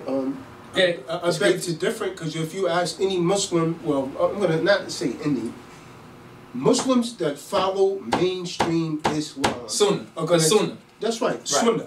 And Shiites, they're going to tell you. There's no such thing as a Shiite Muslim or a Sunni Muslim. That's something they made up. That's some made up stuff. Okay, that takes the Prophet Muhammad never said we were Sunni or Shia. Hold on. That takes me back to your Prophet. Did not Muhammad says that Christians divided into many sects, but Islam is going to divide into more sects. 70%. So that's why you have Sunnah. 70%. That's why you have Shiites. Right. That's why you have all kind of different Muslims. Right. You just said that there wasn't. No, I know. I didn't say it wasn't sects. I said the Prophet never. You said that there's no such thing. I said there's no such thing. I'm saying it, I'm not taking it back. There's no such thing as this. This is not from Allah. This is not from the Prophet. All these divisional, these sects. The Prophet didn't teach Ahmadiyya or Wahhabi or you a Sunni and you a Shia. That's what I'm saying. But do you have them? Yes, of course we have them. Yeah, you have them. Well, you have you got about 4 or 5 different types of Hebrews running around today. Yeah. Okay. But my point is, you said there's no such thing. No, I didn't say, no, that's not what you missing. I said that. Like you say, brother, it's on video. I saw us on video. Listen to my language, and I'm going to explain what I mean what I said. They made it up. It's made up. There's no such thing.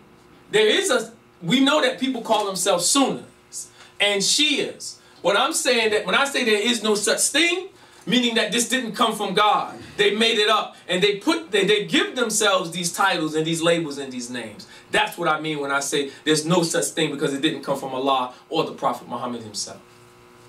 Okay, Surah 33 verse 60 says that a Kafir is cursed. That's right. I don't even have to read it. The brother agreed. So Kafirs. Now I'm going to talk a little bit about Kafirs and people of the book. Again, the people of the book being the Christians and Jews. They, the people of the book, are supposedly the brothers in the Abrahamic faith. But again, in Islam, we just actually talked about that. If you believe that Yahweh was actually more than a prophet of Allah, then you're not a true believer. Say that again, if I believe that. That Yahweh was more than just a prophet of Allah, then you're not a true believer. If you believe, Muslims teach, if you believe that the prophet, that you refer to as a prophet Isa, was crucified, then you're not a true believer. No, we don't believe that. We don't believe he was crucified. We don't believe that. What y'all believe? They don't believe he was crucified. I'm telling you, we don't believe in no such thing. Because, well, look, brother, we got our scholars. They don't believe. Also, our scholars have proved that. I'm not done yet. So I ain't got to go into. I'm not done with what they believe yet. Okay. They don't believe that Yahweh was resurrected. Now, to kill what the brother Ali said a few minutes ago, he said they believe in the return of Hamashiach Yahweh. How can he believe in that when they don't even believe that he was resurrected the first time? Yeah. Okay, so why would you believe that he's coming back the second time? I got an answer for that. Answer that. First of all, that's true. Many prophets died and never came back. Many prophets have died in the grave and never came back. Known and unknown. Now there are some prophets. There are some prophets, brother, in the Torah, or one prophet. Many people in the scripture, they say, and I quote this. These are not prophets. There's stories written in the scriptures, in the Torah, in the Bible, where people came up out of the grave, walking around, skeletons, by the hundreds, I read. And where Elijah the prophet went up into a room, Elijah, a woman said to him, my son, he's dead upstairs in the chambers. Go up there, Elijah, you are a prophet of God, of Allah, or Yahweh, son. And he went up there and prayed to Yahweh Shah, No, Yahweh. Yahweh. Did not the little boy come back to life according to this scripture? This is way before the life of Isa alayhi salam. So, why will it be insane or unspiritualistic or unmiracleistic for a Muslim to think and waiting for the coming of Christ, either if he came back for the first time or he never came out of the grave? So to me, it just doesn't make sense. But go ahead. Okay, now I'm going to read Surah 9, verse 29. It says, make war with those who have received the scriptures, meaning the Torah, the Tanakh, and this is the Christians and the so-called Jews.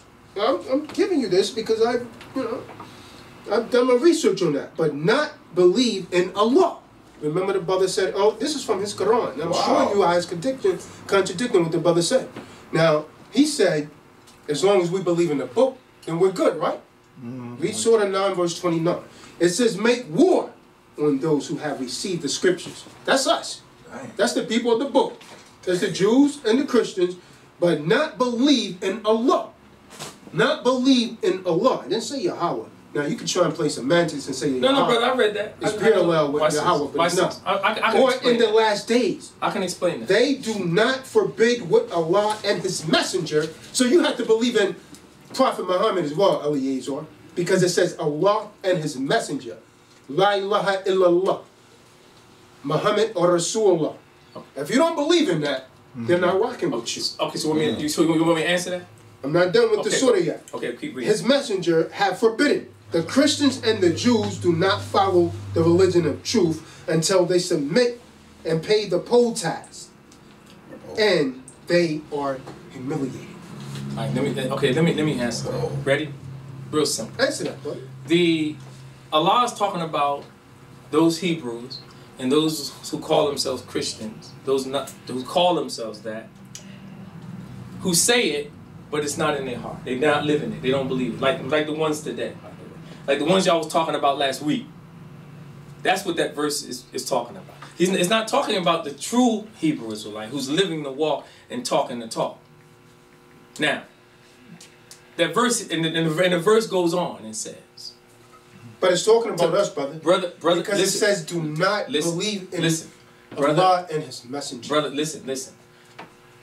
Those who don't believe in Allah and His Messenger, watch this, is Muhammad ibn Abdullah.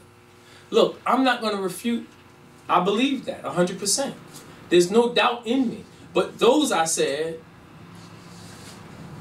those Hebrew brothers and those Christians, who we know there's millions of them, there's thousands of them, especially all in this country, all over the world, who's using their religion, in fact, it's a dirty, they're using their religion, it's dirty, to disguise their dirt. We're talking about those hypocrites and who say they believe in the Most High and Yahweh.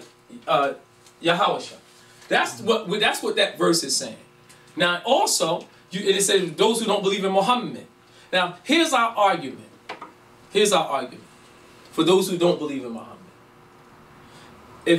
Since we Muslims, not if, since we Muslims believe in the same God you believe in, no matter what you call Him, I don't care what you call Him, we Muslims still believe in it. Is that correct, brother? You don't have to call Him Allah. Hold on. You don't have to call Him Allah.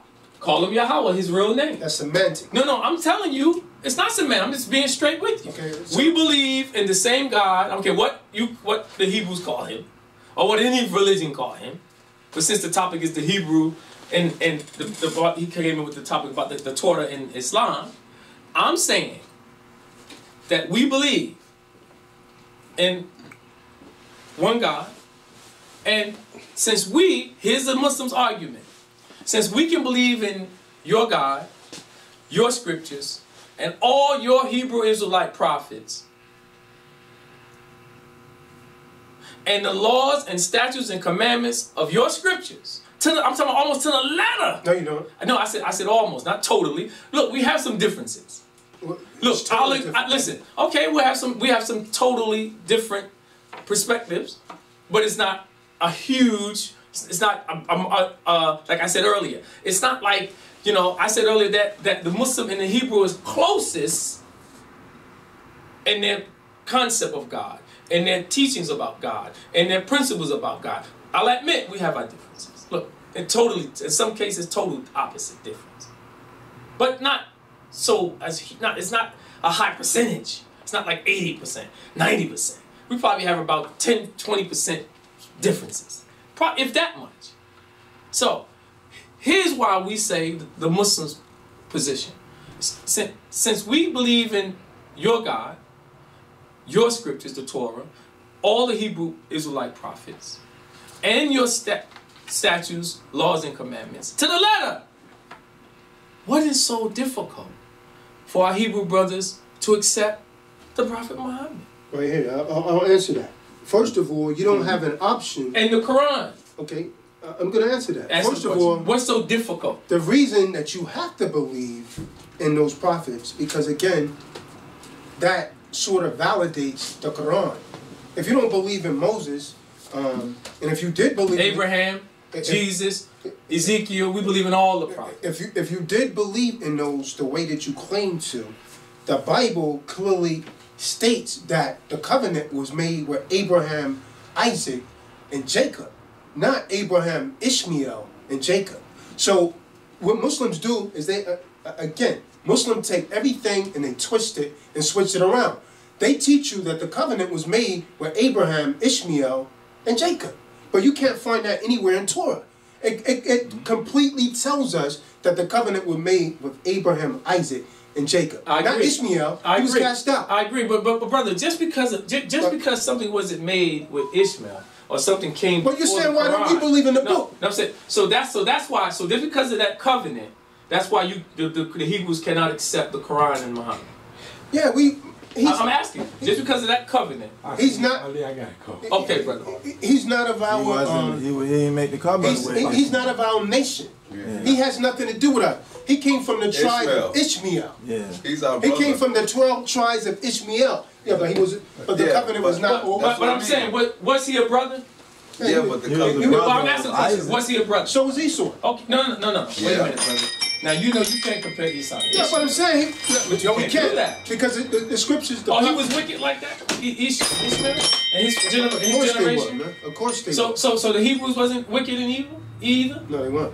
So wait a minute. Hebrew Israelites wasn't disobeying the Most High and doing tons of evil. We're as wicked as hell. Okay. So brother, what I'm saying. Here's what I'm saying, brother.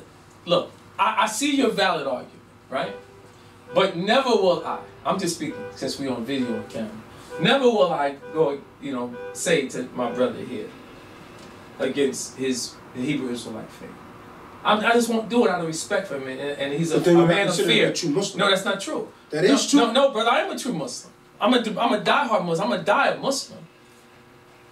Okay. My heart. I'm telling you, Islam is in my heart, brother. Let me ask you this, brother. Go. According to Quran, the last ayat in Surah Al-Fatiha, what does that ayat say?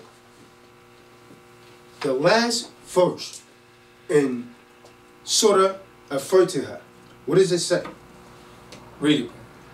It says, not the path of those who, go astray. That, some people interpret it as go astray. Right. Or say who your anger comes down on. Right. Which is talking about us, the Jews, the Hebrew Israelites. That's who it's talking about. It's talking about the people, the book, I know it because I studied this for years. And if you would be honest, you know that it's talking about them. Nor the path, the last verse is saying, nor the path of those who go astray. It says, not the path upon those whom wrath is brought down. That's the Jews, because they teach that we're the worst people of the book. Nor on those who go astray, which is the Christians. So, when you look at the historical evidence on that, it's talking about the Hebrew Israelites and the Christians. So, simple and plain, if you do not believe in Allah's messenger, then you are not a Muslim. You're not following Islam. You're considered to be a Kafir. I agree. Point blank, period. I agree 100%. 100%. Yes, sir. That's the truth. Now, again, with that being established, to all Muslims, I want to ask you this. Okay. You know, if Muhammad, I'm going to say this, and then I'm going to back it up with evidence. Now, I'm going to ask you this. Eliezer, you brother in his late 20s. You got any young daughters? Yes. You have a daughter that's 6 years old? No. No. Okay. Now, you have a daughter that's 6 years old? My wife is how old is your daughter? She's currently pregnant right now. How old is your daughter? 5. Now, let me ask you this. Tell you that. If a 53-year-old man, you know, was supposedly marry your daughter, and he stuck his fingers in her vagina while she was 6, and then he consummated the marriage, meaning he had sex with her when she was 9 years old, would you consider that man a pedophile? Yes. Would you consider that man a rapist? Yes. Because you can't really say that's mutual consent. Because while she was 6 years old, Muhammad, and when did you call your prophet? And I'll show you why we don't follow him. He was I'm not going to use the word F-U-C-K. He was sticking his finger in her vagina, and I'm going to prove it. And I'm going to show you hadiths that show you where he had that young girl sitting between his thighs. This is why we don't follow Islam. This is why we don't follow Muhammad. If Muhammad was alive today, he would actually be on trial for being a molester, a murderer, because he killed a lot of believers. Islam was spread by the sword. Hebrew Israelites, now this is where the great distinction comes in. We did not spread our religion by the sword because we're not religious. We had a way of life. When we went to war, it was to defend our land and our people that wanted to convert us over to their beliefs. So we was taught not to mix with them in the book of Deuteronomy, 7th chapter. It told us to kill all of the people in the land when we went in. That was Africans. Why? Because the Most High didn't want us following their ways. They was all into homosexuality. They was all into worshiping foreign gods. He said, they're going to make you not follow me. So we was ordered to put them to death. Why? Because we don't deal with religion. We have a way of life. Right. We're supposed to follow laws, statutes, and commandments. That's right. And so, but with Islam, it's that's what the camp says. religion. You do this. You do this. I said. You do that. I said before, and I'm going to stick to That's this right. To the grave. Islam is not a religion. It's a natural way of life. It is a faith that's based on a high moral code. Man came up with religion. It's man-made. Now, to comment about the hadith that the Prophet had fingered a 6-year-old and consummated with her when she was 9 years old. First of all, I read that. Now, any intelligent man, just because someone says something and writes something about a person, hearsay, that doesn't mean it's true. Now, that hadith, I said earlier, come from, most likely probably got out of Sahih Muslim, Sahih Bukhari. What's the source of that hadith? So either Sahih Muslim, Sahih Bukhari. We'll get to that. We'll get to that. Right. So any intelligent person knows. They said that the Prophet did so many things. And we researched, when you look at it and you research it, and you see where he did something here, and then they say he did something 10 years later here, somebody wrote, which completely contradicts the opposite, night and day. So I'm saying that hadith is false. Okay. There's no way that there's a prophet or a messenger from Allah will come where Allah puts his spirit in his breast to come with a pedophilia or rapist spirit. And by the way, and not to mention, by the way, culture plays a major role during that time in the point. Still today, it was something that they was doing, as they say that word custom. We was bringing up and culture. Just because it's the custom, that doesn't mean it's right what they're doing. Just because it's culture, most of that stuff is culture. Has nothing to do with the true teachings of God and what God puts in the prophet. And by the way, there's so many hadiths that I've read about the prophet. They said about the prophet, absolutely false, because the Quran is the authority, not what people write about. It's not true. That's not true. The Quran isn't the authority in the Muslim world. The What Quran did is your the prophet authority. say? What did your prophet say? I left two things for you. Again, The Quran and you're my not sunnah. talking to someone The Quran and my sunnah. Thank you. And that sunnah. What is the sunnah? The sunnah is. What is the sunnah, the brother Ali? The sunnah is. I'm gonna answer your question, brother. It's a lifestyle of Muhammad. Of course, it's lifestyle. what Muhammad did. What he said, It's what what he Muhammad did, what he didn't do. Hold on, right? That's true. But brother, what I'm telling my brother Tazadaq here, because I love his spirit, I love his passion. No. I'm gonna wake some Muslims up. No. I said he got a war in his hand. So what I'm saying to my brother is that I'm not gonna refute that the Prophet didn't say that. He did say the Quran and my Sunnah. So what is the Sunnah? Let's stop. I gotta get the brothers. It's not one in Islam. Okay, I gave him the definition of Sunnah. You know what the Sunnah is? The lifestyle of the Prophet. What he said. Where's the lifestyle recorded? It's like Buddha. Oh, hold on. Almost like I'm getting to it. Where's the lifestyle recorded? It's recorded in authentic hadith. Authentic, but every hadith things is that authentic. I've been quoting. Brother, that is his lifestyle. Brother, everything that you quote, that doesn't mean it's true because somebody wrote something. All of you Muslims out there under the sound of my voice, I want you to find out what is the most authentic hadith in the world. You're going to find out it's first Sahih Bukhari and Sahih Muslim. Brother, I That's agree. what Muslims are going to teach. I agree that the Sahih That's Muslim, what the Muslims from Mecca I agree that Sahih Muslim and Bukhari, presently today, is the two hadiths around the Muslim world that is recommended as the closest truth to the Sunnah recommended by Muslims to read. Those are Sunnah. However, there's many other hadiths written by many other scholars in Islam, but however, I have not read hadiths that was written by any of the Sahaba, meaning the companions of the Prophet, the one who was written, because a lot of them wrote too.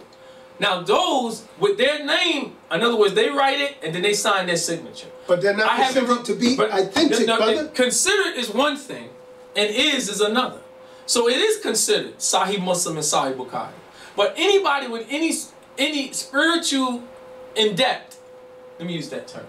Anybody with any spiritual prowess in their heart and mind reads something like that and think in their mind said, Muhammad really did that? I would have to say, I'm telling you right now, I will never believe he done such a act and then use the language, modern language today, and say pedophilia, rapist, whoremonger, child molester. Look, this is not what God does. He does not put the spirit in the breast of... record I'm saying the same thing they record stuff on the lies about Jesus, Yahshua. The same thing they record lies about Moshe and every other prophet, especially Yahshua. Look how many lies they write about him that they said he said and but not in the Bible. That is not in our book, brother. The hadith is not in the Quran. Yeah, but the hadith is not in the Quran. Again, brother.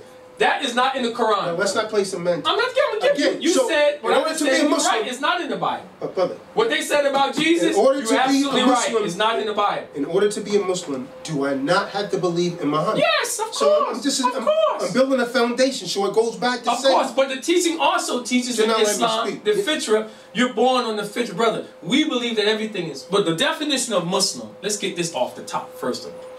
He knows that. He said he practiced the deen, the faith. Deen means faith, by the way. The definition of Muslim is he or she who completely and totally and entirely submits their will to do the will of God. And you must accept his messenger. Okay, listen, I agree. That is the definition of a Muslim. No, you gotta accept that part. You can't just say some of it. Brother, no, I agree, brother. I say yes. Wait, brother. So since that's the definition of Muslim, that the creation we're taught in Islam, that everything Allah created. Right, Brother Najib? Isn't this the teaching of Islam and the principles? Here's the teachings. That everything he created is a Muslim. The trees are Muslims. The insects are Muslims. The stars is Muslims. That's the moon is Muslim. You can't Hold on, wait a minute, brother. I'm not using something. I'm telling you what the teachings is. Okay. The teachings is that everything Allah created, the stars and all the planets, they do the will of Allah. When you when you see an insect, whatever an insect does, so you see semantics? When you see, no, it's not semantics. I'm telling you what the teaching is. If I don't say La ilaha illallah. Hold it. Right. If I stop right here, if I say la ilaha illallah. Right. And Muhammad No. If I don't say that, if I don't say Muhammad or Rasulullah, I'm not Muslim. That's what Islam teaches. But if you say la ilaha illallah, that you believe in Allah and one God. That's right. Right? That doesn't make me Muslim. No, that's I've got true. to believe in Muhammad. That's true. That's my point. That's true. You're not talking to a novice. Brother, I'm agreeing with you. What more do you want me to say? Yes, you're correct. Okay. So now what? Now hold on. Okay, come on, let's go. Every time I try and make a point, you try and bring it back and you start throwing in semantics. Brother, I don't use semantics, and you know. Let me speak, brother. Go. You're saying that's not what a Muslim is, but yeah, the point blank period.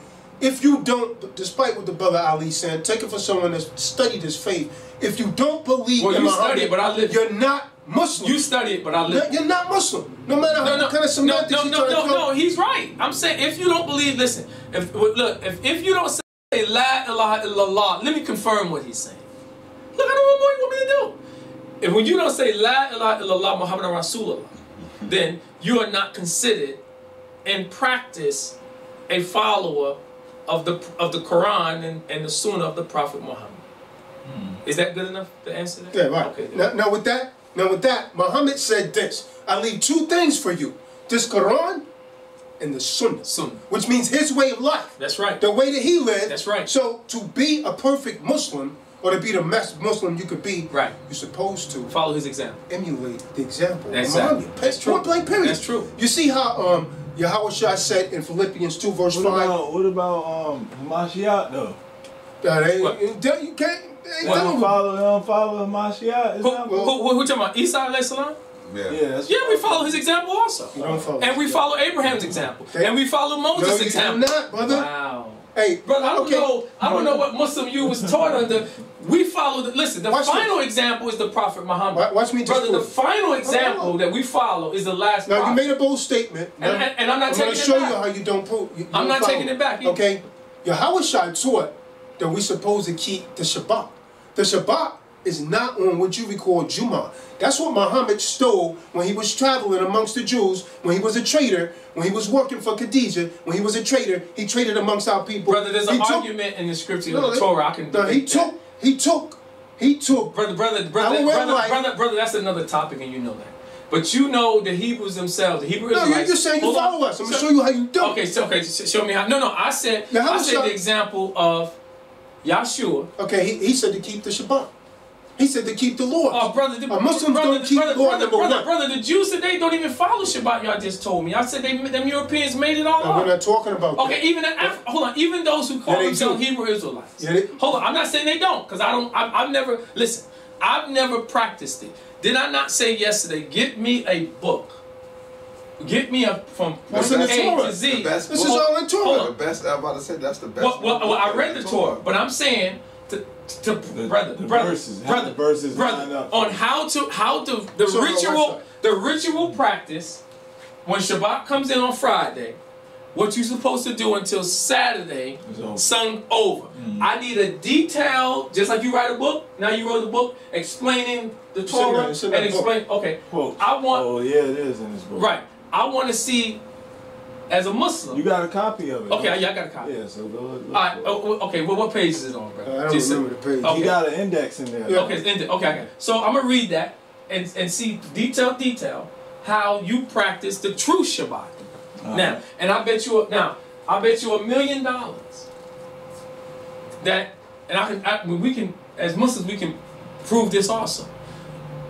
When it's time for Arafat, the time to celebrate Moshe, when he was the children of Israel was delivered out of the hands of the bondage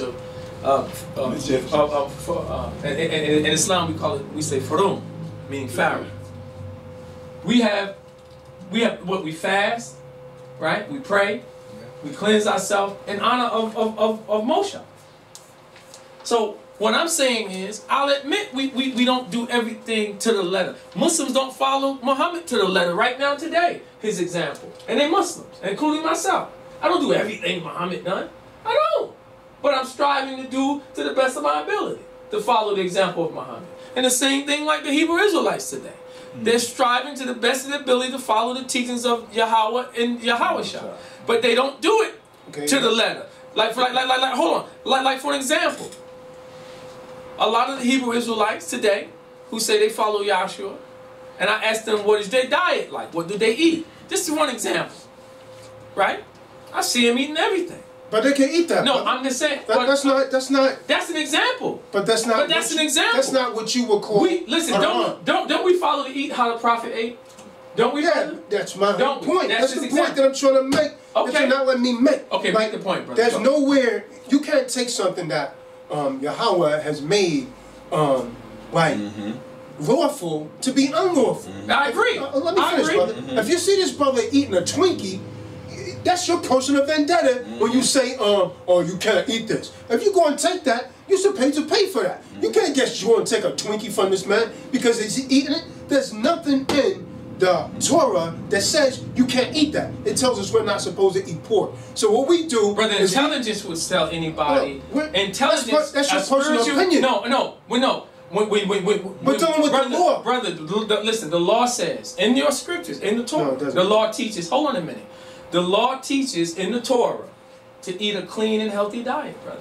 That's a fact. No, it doesn't teach that, man. See, again, you're playing with words. But wait a minute. You saying from Genesis to Deuteronomy doesn't teach to eat a clean and lawful, a righteous diet? No, you change. You can't, a lawful diet. You can't change the words. Okay, a lawful diet. Wait, brother, a lawful diet in the sight of God got to be clean and pure. But the brother does eat a lawful diet. No, I didn't say he didn't eat a lawful diet. Yeah, I'm saying should not the Hebrew Israelites eat a lawful diet? But hold on.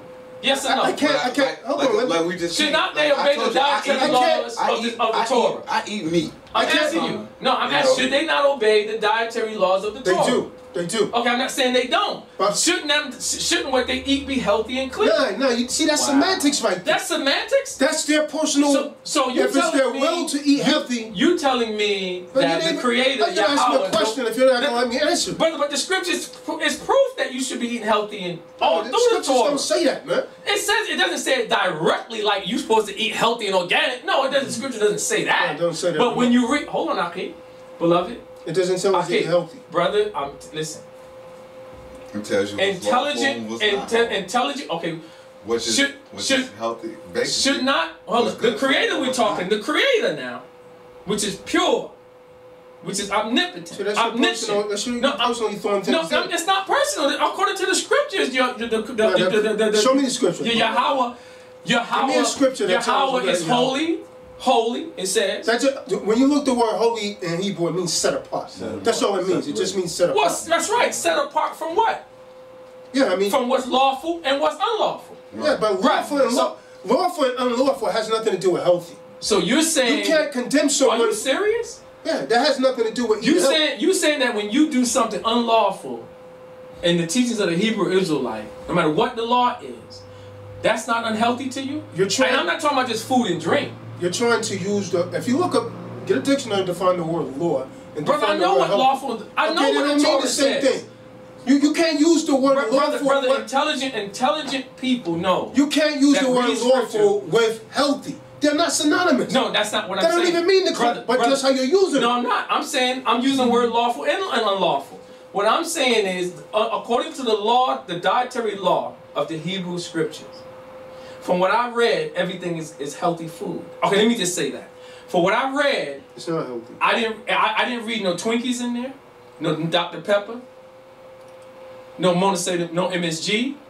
Everything I read in those 5 books, I read pomegranates, garlic, vegetables, lentil bean soup, barley bread, fish, black seed oil, meat, olives. everything. Hold on, stop, brother. Because you know, like I know, beloved. I know y'all can eat lamb and goat, and I know they have to clean. Okay, clean, kosher. I know, pari. I know that your diet is pari. So that's the point I'm making. And you cannot, and you know a lamb during the time of Yahshua, but compared to a lamb today. You're going way off of my point, my brother. My point is... But I'm not going off the point. Go. You can't... it becomes your personal intervention when you start to say, you shouldn't drink that soda. That's a personal intervention. The scripture... According to the scripture, you shouldn't drink soda. No, well, show me that. It says we should... Brother, I can show you verse after verse. Don't say that, brother. Watch this. Okay. The scripture says we shouldn't drink strong drink. That's something Brother, like liquor brother, or something heavy. Brother, the scripture doesn't have to say, listen, See, you know, I'm gonna let me quote it. You said show you the scripture. Yeah, according to your own. No, according to your own words, you're not supposed to hold add on to the hold words of Hold Allah. on, wait, I'm not adding. I'm gonna quote the scripture don't add things. about if should Hebrew Israelites. I know the Torah- dietary law. Okay, so shouldn't the dietary law be healthy? Good for you. Yeah. This. Just answer the question. The words, no, it's not. Should, a question that I so can just so answer. so you recommend Hebrew Israelites eat Twinkies and drink Dr. See, Pepper? That's what you're saying. No, I know. I'm asking you. No. Should a Hebrew No, but Israelite, a that's believer not the in the point Most that I'm High making. and following Yahshua, That's not the point that I'm should making. they not eat healthy based on their Torah?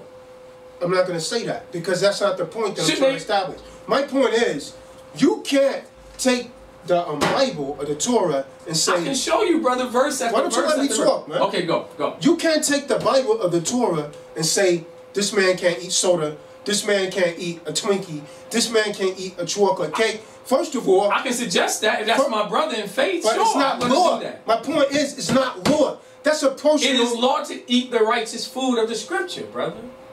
That, That's law. You're not supposed to eat the food of your enemy.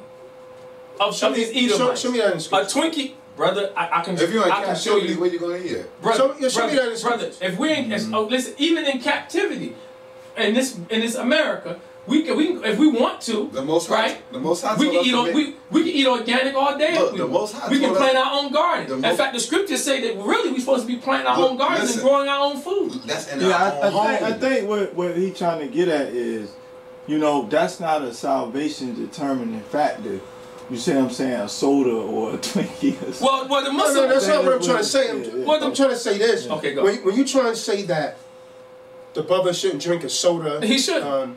He shouldn't. But I mean, I'm saying it. my point is, I'm saying you shouldn't. that's Because personal. it's not good for you. That's it's not not- healthy for you. Yeah. That's not. And I love you as a brother, and I know you're a man, a righteous man of God. So I want to protect you. If I know that something's going to go into your temple, that I know for a fact, making you some diabetes or some other crazy, mess up your liver or something, I'm like, brother, no. Here, drink this pomegranate juice because the word pomegranate is all through the But I'm Torah. saying, if you do that, then if this man can't afford that, then you buy it for him. Okay, we can do that too. That's righteous, right? We there. can do that too. But you can't just say because you got Israelites to say that. I'm just suggesting. I'm not telling him don't do it. The He can only- do what he eat what he want. Yeah, but I'm saying just making a the only recommendation. foods that we could actually tell our brothers not to eat It's unlawful. what? foods. It's unlawful. And I agree. That's my something point. in the sea that That's my don't have point. scales, I- like any kind of shellfish, lobsters, crabs, oysters, things of that nature. Reptiles That's and stuff. unlawful. Swine. Anything that was actually Swine. Seedless fruit. but the swine's not in the sea.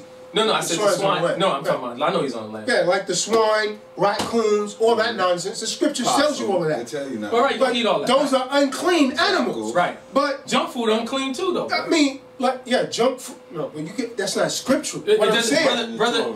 See, that's like brother, saying, brother, that's it's like saying intelligent. oral sex is unlawful. yeah, Brother, yeah. My point is, brother, if the food You is, see what I'm saying? listen, You see what I'm saying, though, right? listen, Because unlawful people try to battle food, that. unlawful food is not the food that has been ordained by the Creator. A Twinkie has not been ordained by God. Dr. Pepper has not been ordained by God. Doritos have not been ordained by God. That's a fact. okay, And every candy bar you got on the market. okay, so but go and show me one scripture where it says that it's not. Because he Now when he- I can say that's cement. When he gave no, it's not. Because when he gave us the because- foods that was lawful, he also gave us a list of foods that's unlawful. That's my point. So show me Doritos. Show me those things in there. Now we know we can't eat Okay, Doritos I tell you because they what. have a pork byproduct. I tell you what. That's the only thing that make them I unlawful. tell you what. I tell you what. Hold this for Chocolate- another topic. chocolate grow Listen, like plants. listen. I tell you what. He said to show me Sugar grow like in the plants. Torah. In fact, chocolate Hold on, in its wait a pure minute. form is actually healthy for you. Hold on, wait, Exactly. right in the pure form. Wait a minute. He said to show him in Scripture. What, brother? Where it doesn't.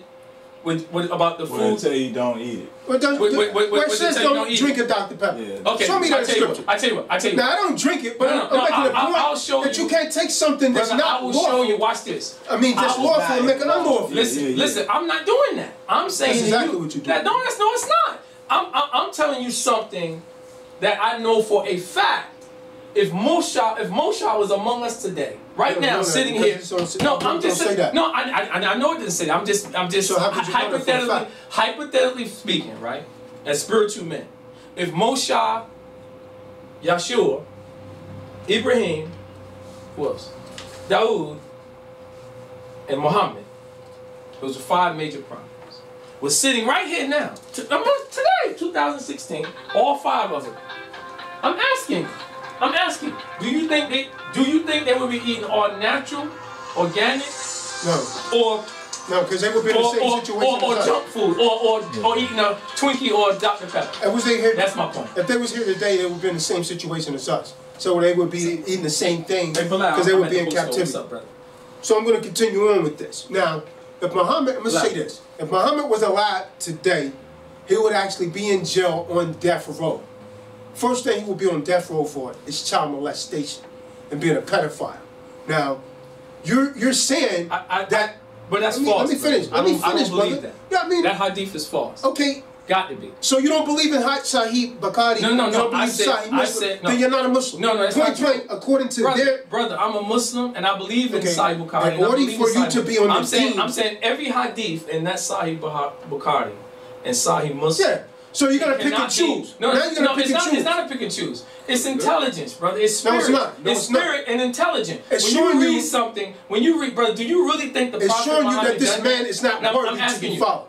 That's what shows me. Well, it doesn't show me that because in my heart of heart, in my spirit, I don't. Well, let me bring it out. I don't believe he. Let them hear it so they can see why they shouldn't be following this, because they shouldn't be. It says 6-year-old. I mean, if he really did that, then no, they shouldn't. But I don't believe he done such a thing. 6-year, but that's your belief. That's not what the hadith says. And there's no proof. And there's no. Hold on, brother. But you know, just because the hadith says a lot of people something. using that though to do that. I know this, like, brother. There was a, no, they're supposed to emulate it. There's people that's bringing it, that's doing it now. For real, like it's a lot of people using that. Right now, they're using right now in the Yemen. They still believe in slavery. They got slaves over there still today. Okay, listen to this. That doesn't make it right. 6-year-old. Right now, they believe that marrying young girls, 9, 10, because you don't want people to know the truth. I'm gonna hit you. He don't want me to bring this out because he don't want people to know. No, I want you to bring it out. Let me speak. You don't want people to know the truth about Islam, but I'm gonna expose it. Watch this. Now, 6-year-old Aisha, you know, who was Muhammad's wife at the time. Now the brother saying this is not authentic. Then why so many Muslims following this? Again, they say the most authentic hadith is Bukhari and Muslim. And this is what this is taken from. And I'm going to give you the where it's found in those hadiths. It says the Prophet, you know, her duties were to clean semen stains from the Prophet's clothes at 6-year-old. 6 years old.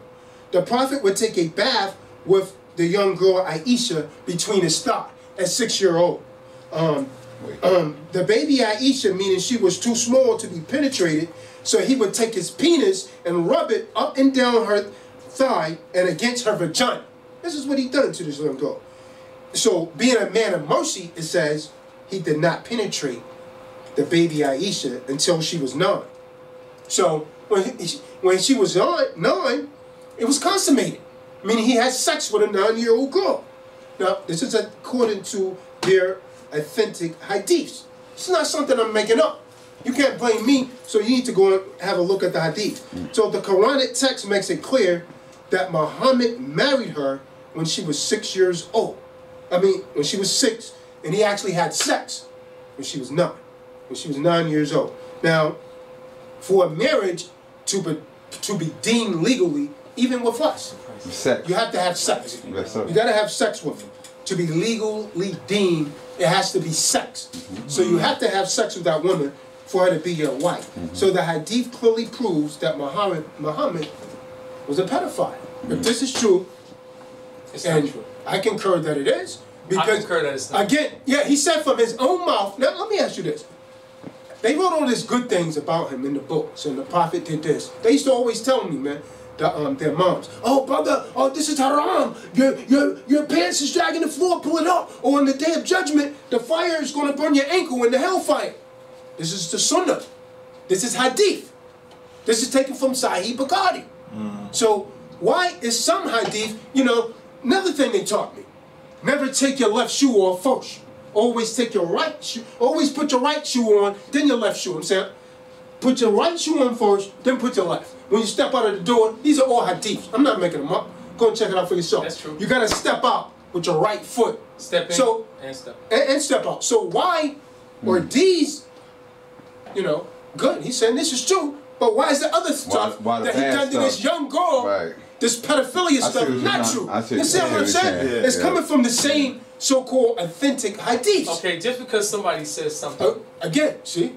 Listen. So, but the other stuff is true. You see where I'm going with this? No. He's right. That when you read the Sahih Bukhari and Sahih, which I read, look, some of the ayat, the hadiths, I don't agree with, even though they say it's authentic. All right, now another hadith. I mean, so you know, just because I'm gonna stick to my guns on there. I told you, you gotta warn this thing. Muhammad raped a retarded woman. Just because. Is that hadith? Brother, I read that.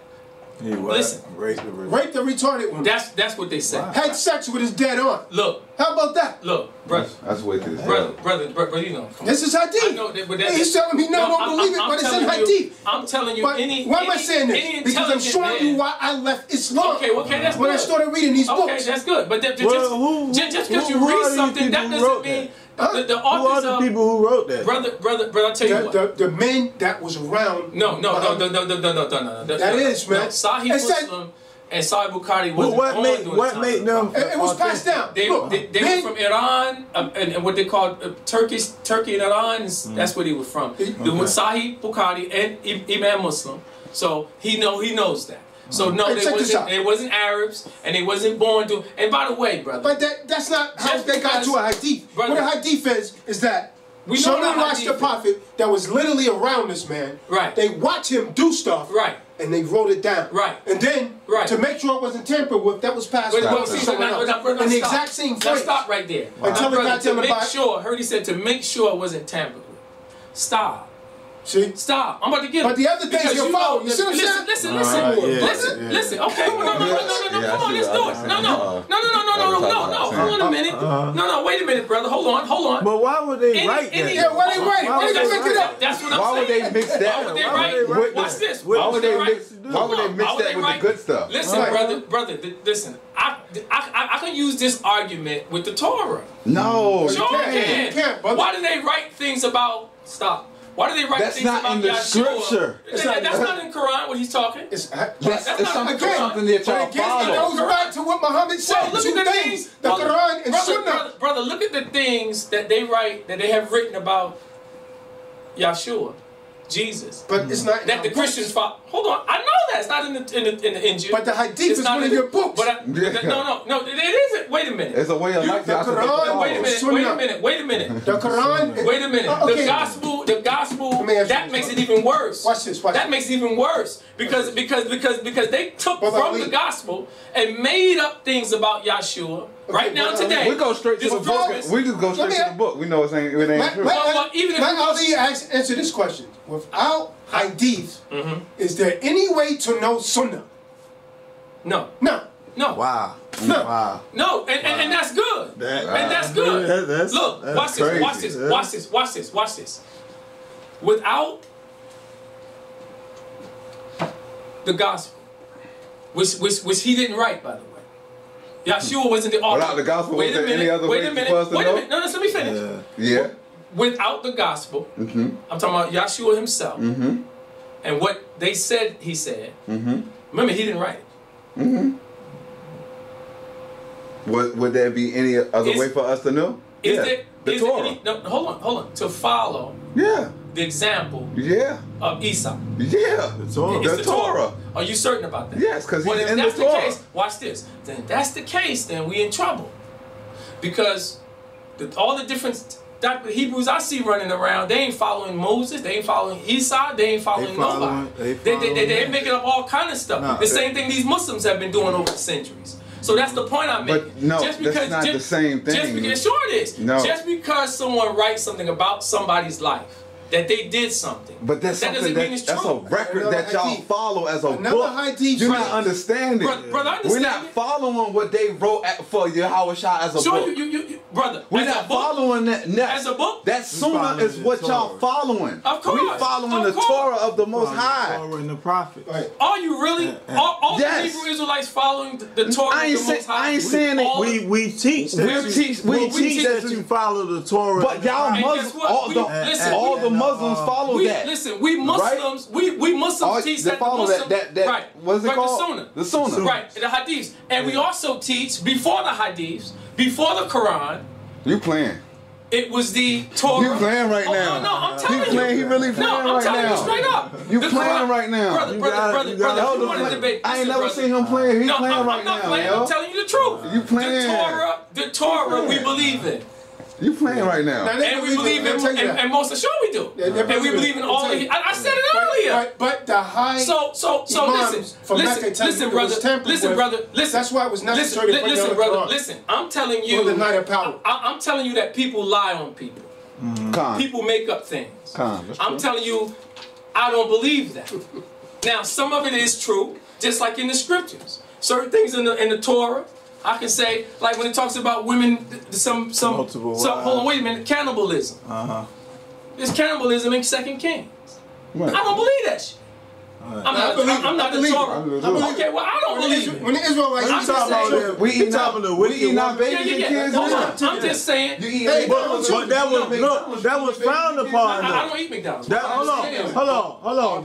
Right, no, I'm saying that story. But it's frowned upon, though. I know it's frowned upon. But what I'm saying is, it was a part I know, of the curse. but there's certain things in the Torah that I read, right? That I said it, like when it said, look, it said that God. In Isaiah, it said that the Lord God shaved with a razor.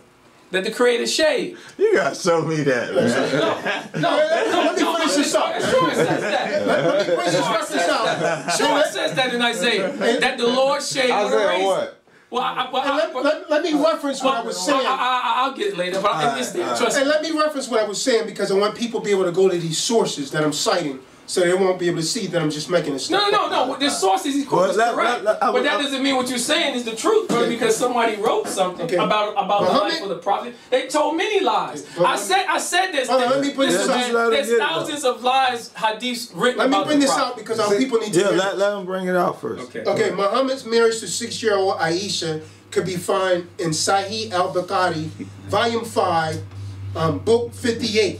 That's true. Number 234 and 236. I read that. That's true. Aisha cleans Muhammad's semen stains. Can be found in Sahih Al-Bukhari, Volume 1, Book 4, number 229 to 233. Muhammad fondling Aisha during her menses, when her period was on, in other words. Now you know that. It's a law against us. That's what's cited. It's a law against us. Stop. This is hadith. Brother, you're an intelligent man. Brother, this is you're hadith. a spiritual man. Now you should know when you read anything that nonsensical, that's insane. Look, man, that's ridiculous, man. In fact, that's an insult. That's an insult in the sight of God. This is what your hadith says. Listen, man. No, I'm wrong. I cannot be wrong, brother. I'm quoting the hadith. No, I'm not saying you're wrong for quoting what you're quoting. I'm saying it's what you're quoting. I'm saying you being a spiritual man. Let me ask you this, brother. I done read some things that they said about Jesus. Let me ask you this. But we're waiting for you to show us one. That I just show know us doesn't one. make sense. Because I'm showing you many. I'm showing you many. We're waiting for you to show us one. But my point is this. What is the basis for you taking all the positive things about Muhammad and saying, yeah, that's right. But when I bring out the negative things from the same books, you're saying, no, but we can't believe that. Okay, here's my basis. Man. Okay, let me ask you a question. First of all, I'm not making it a justification to pick and choose because the hadith one is true and one doesn't make sense. I don't have that type of spirit. I don't think like that. So how can you're not dealing with that kind of man? Hold on, I'm just telling you. I'm answering your question. Now, I can go through the Torah. Not anything written after the life of Jesus, because there's many books written about Jesus, by the way, hundreds and thousands of them. From what I'm hearing, we don't go by. I didn't say you follow. I can read your scriptures itself, myself, and say to every Hebrew, look, I don't agree with that, and turn another page, but I agree with that. and I turn another page. I agree with that. But we can't. the next We don't do that. Okay, well, that's what I'm telling you in the Quran. I'm not backing down from the Quran. But you just said Yeah, some stuff that you agree with and that you don't. No, I said the hadiths. I didn't say the Quran. I said the hadith. See, we don't do the hadiths. No, I'm not talking about the But he hadith. said if they ain't have a hadith, you wouldn't be able to follow the second part, right? You can't follow the prophet. Yeah.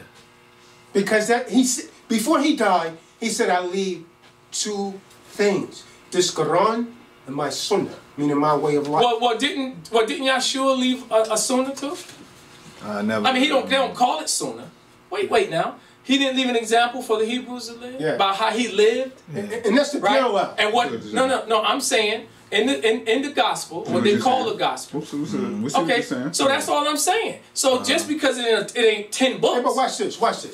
About his life. You can't. But when you read his life, that should put you in your mind.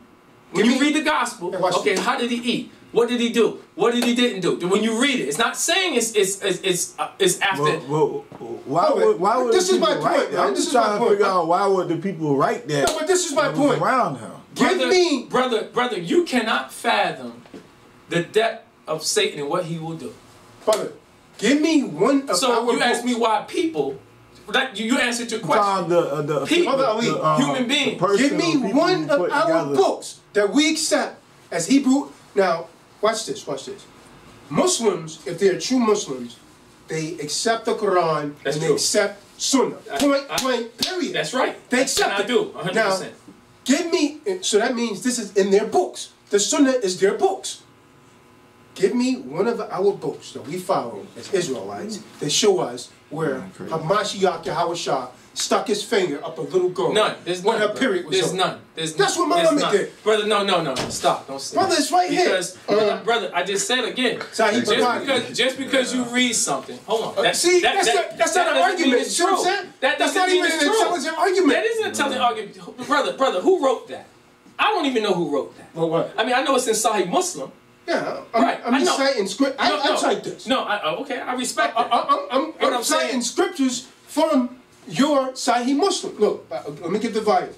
Muhammad found her when Aisha doing her menses, meaning her period was on. He took his damn finger and stuck it in her vagina. Nah, brother. When her period's on. Come on, brother. Hey, this is not my words. What am I quoting? It is not my words either. Sahih Al-Bukhari. And whoever wrote that and said that the Prophet Muhammad did it, well, where's the proof of what they say? Where's the proof of all of this? That with all this negative stuff they said the Prophet did, all this child molesting things that he wrote, he copied the Quran, as you said. Watch this. But yet he couldn't read and write his whole life. In our book, so I don't know. Is it lawful for an Israelite to have sex with a woman on her period? No. Watch this. And it's unlawful in Islam for a man to have sex with his wife. Watch this. Let's see. It's unlawful in Islam. We're not even supposed to be around them. Muhammad. The same thing in Islam. Watch this. Same thing. Muhammad likes to have intercourse with Aisha and his other wives when they was ministrating, meaning on their period. Now, brother. Sahih Muslim, book 003, number 577 through 579. Brother. This is I know that's what they said, but that doesn't mean it's like I'm gonna stick to my guns, soldier. Look, I read those hadiths. I'm saying I don't agree. Look, any intelligent man, spiritual man, righteous man, when you read hoopla like that, it's hoopla to me. So the sunnah is hoopla. No, I didn't say that. Let's stop. Bro. But it's in sunnah though, right? The sunnah is not hoopla. Isn't this in sunnah? The sunnah is not hoopla. Bro. But is this in sunnah? Yep. That's what they say. Is this in sunnah? They say that in Sahih Muslim. That's written. Again, that he did that. So, but I'm saying that again. I have a copy. I didn't bring it with somebody me today. say something. I have a copy of Al-Bukhari.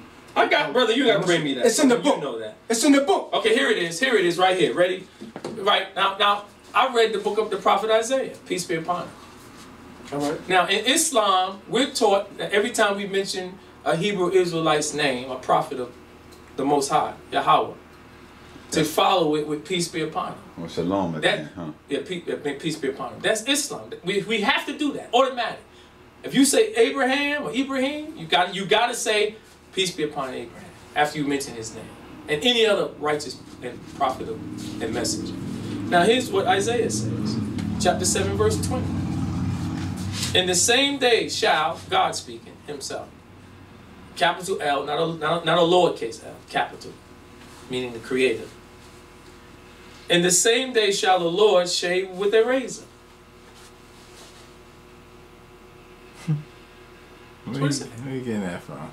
I'm just read it. Well, the word Lord, let me understand. Let me get some understanding. Yeah. The word Lord is not talking about Yahweh right there. So it's not talking about God. Hold on. Okay, what Lord is it talking about? It could be talking about, because capital L in the scripture. Listen, capital L. Hold on, brother. Let me finish. I could look. I'm ignorant. Sarah, I don't know. Sarah referred to Abraham as Lord. Okay, well, no, I know that. I know that. Watch this. Look, the English call themselves Lord Dunbar, and Lord this. What was that verse you just read? So, right here. There's some Hebrews that agree with each other as Lord. I understand that. So, brother, look, man, I understand colloquial English. Now, watch this. Watch this. I'm just telling you what it says. He didn't even read the complete sentence. No, I read the whole thing. I read the whole thing before. No, you didn't watch this. Go. What he's reading is Isaiah 7 verse 20. It says, in the same day shall the Lord save with a razor that is hired.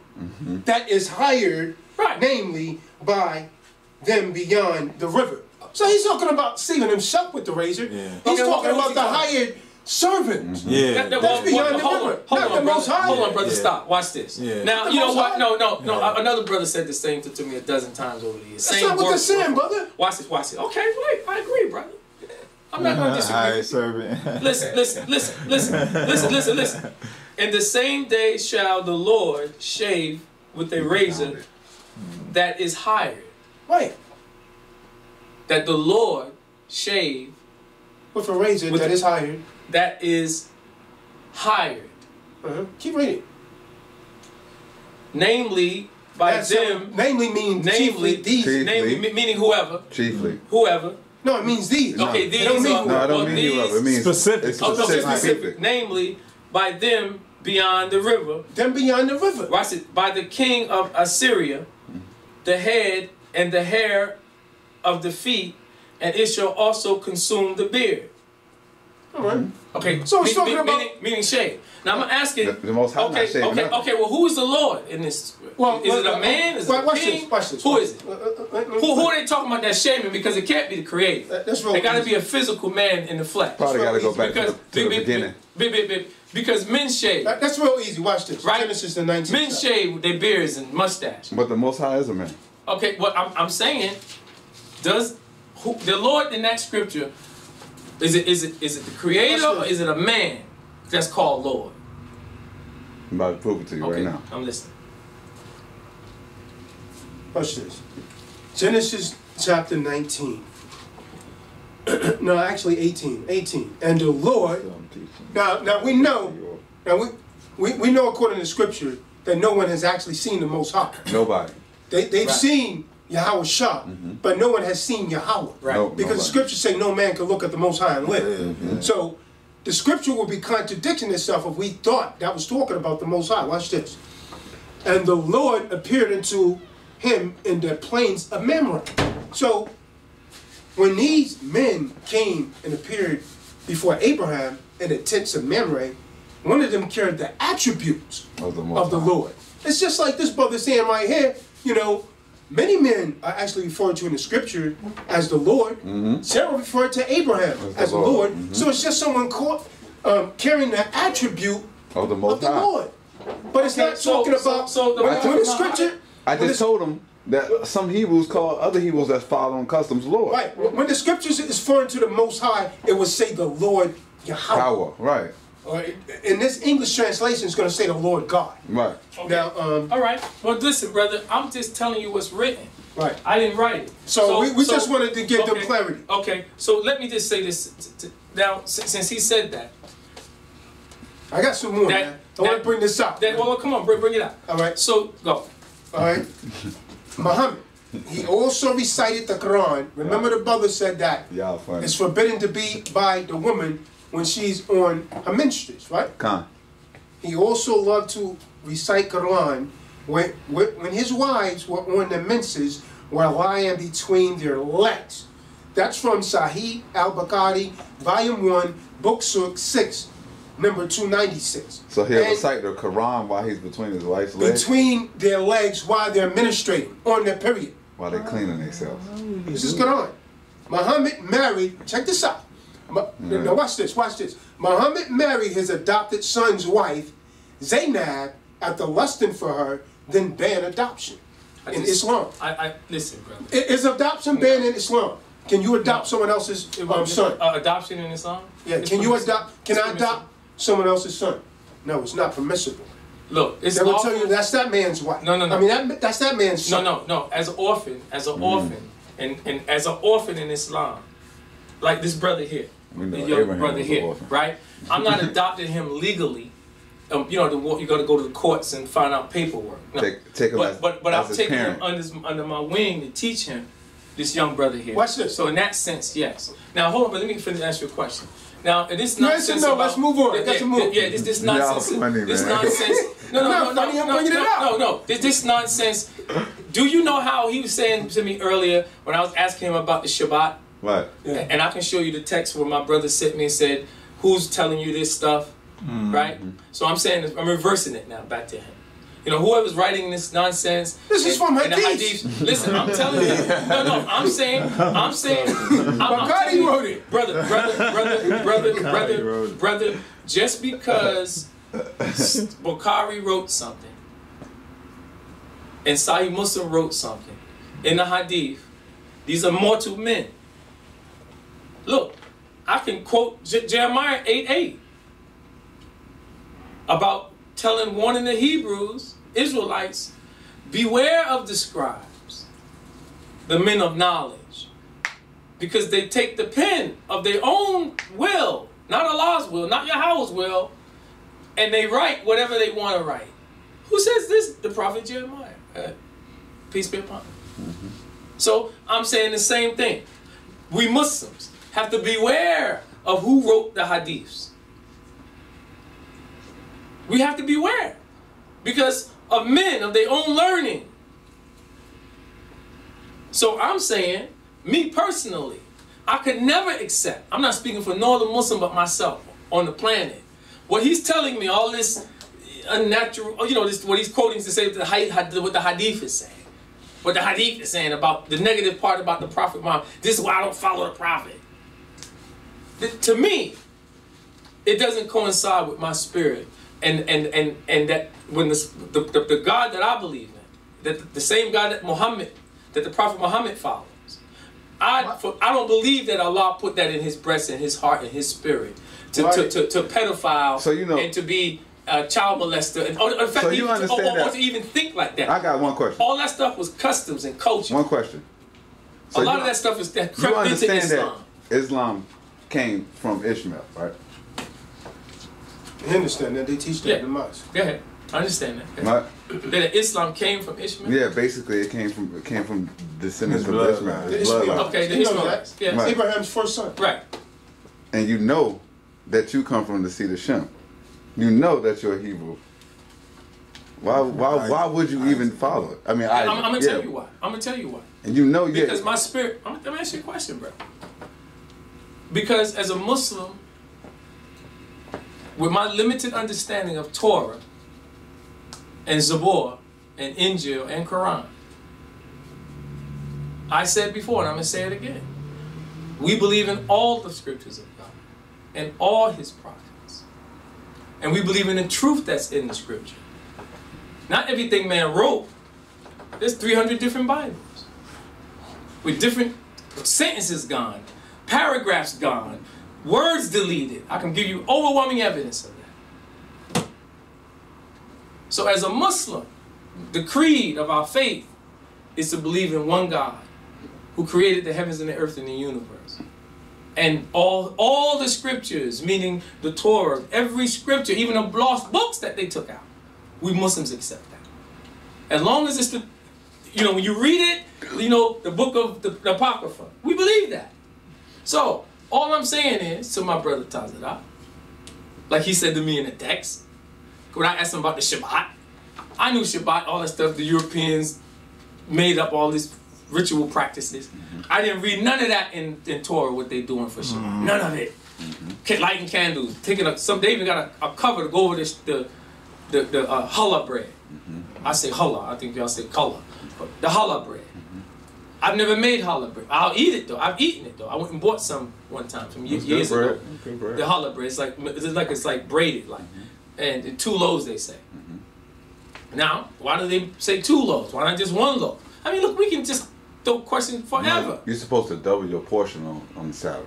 Okay, see, again. Because you're not, like Elder Tazadaq told you earlier, you're not supposed to cook on Saturday. Right. Well, so you double your portion the day before. Right. Well, according to them, this is what they're doing. So, brother, look, I'm glad he's bringing these points out. Because I'm going to stick to my gun. When somebody says something, have them produce the evidence. Prove what you say. Prove that, because the hadith says, they say these hadith says that the Prophet did all these despicable things. This is what makes him a killer and a whoremonger. And, you know, just watch this. I can't even think.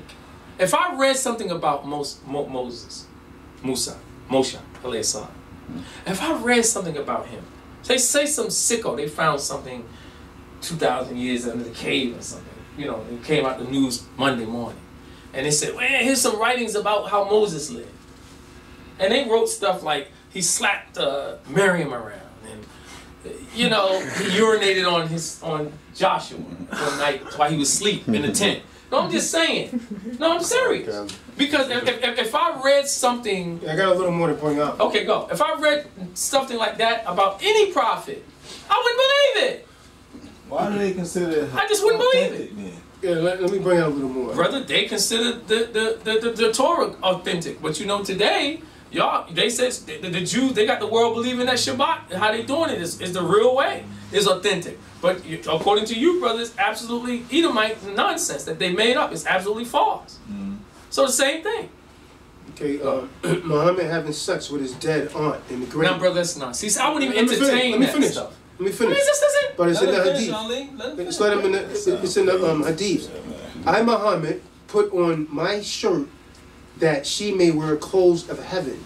I slept with her in the coffin, meaning the grave, that I may lessen the pressure of the grave. She was best of Allah's creatures to me. Abu Talib. The Prophet was referring to Fatima, the mother of Ali. Not this Ali back here. We're talking about the commander of the faithful. Right. The Arabic word used here for slept is the Arabic word that's used for slept with is in tajid, and literally means to lay down, but is usually and often most interpreted as lay down to have sex. So basically, according to this hadith, they're saying that Muhammad had sex with her in the coffin. Muhammad and Quran sanction sex with your wives and marry slave girls. There's a lot of scriptures on that in the Quran. Marry slave women. Muhammad forces a 17-year-old Hebrew Israelite girl to marry him and rapes her on the day her husband and family are killed in battle. That's Sahih Bukhari, Volume 5, Book 59, number 522, and Volume 1, Book 8, number 367. Al-Tabari reported in his History of Al-Tabari, The Victory of Islam, translated by Michael Fishman, that even some of Muhammad's wives and companions were shocked that he forced Sifyah to marry him after beheading her husband. That's the Hebrew woman. Yeah. That's awesome. And father. Now, here's some confessions from Prophet Muhammad. Prophet Muhammad's confession. I have fabricated many things against Yahweh, against, he said, Allah, and have imputed to him words which he has not spoken. What? This is Muhammad saying this. This is Al-Tabari, the History of Al-Tabari, Volume 1, 6, page 111. Here's another quote, a confession from Muhammad. Then Gabriel came to the apostle and said, "What have you done, Muhammad? You have read to the people something I did not bring to you from Allah. And you have said that which he said not." This is by Ibn Ishaq, Sarat Rasul Allah, page 166. See, this is Muhammad confession. Now, I have another question to ask someone following the Sunnah. Why have they changed the rites of Hajj? You know, because, you know, if Allah says in Quran, Surah 22, Ayat 67, to every people have appointed rites and ceremonies, and why have they changed how Hajj takes place? And my answer, my presumption is because they do not read the Quran and respect the words of Allah as they claim to. They take man's own words and they make them equal to Allah. And this is one of the reasons that I left Islam, because I wasn't hearing a lot about what Allah says to do. It was always the Prophet said this. Rasulullah says this. It was always about what Muhammad said, what Muhammad did. So they made the words of a man equal to the words of Allah. So I used to question them when I started to learn to read Arabic. I say, why do you always say La ilaha illallah Muhammad or Rasulullah? Is that not setting up partners with Allah? Because at the same time they're mentioning Allah, they're mentioning the Prophet also. So I say, shouldn't you be saying La ilaha illallah wa Muhammad or Rasulullah? And Muhammad is his prophet. Are you not setting up partners with Allah? They couldn't answer it. They didn't know how to answer it. Another question. The black stone. Now, Brother Ali, was a black stone always considered to be black? No.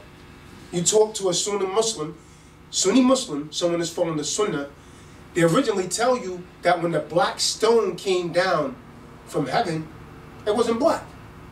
Now, my first question to that is when I read that, I said, but hold on. I thought you said heaven wasn't a physical place.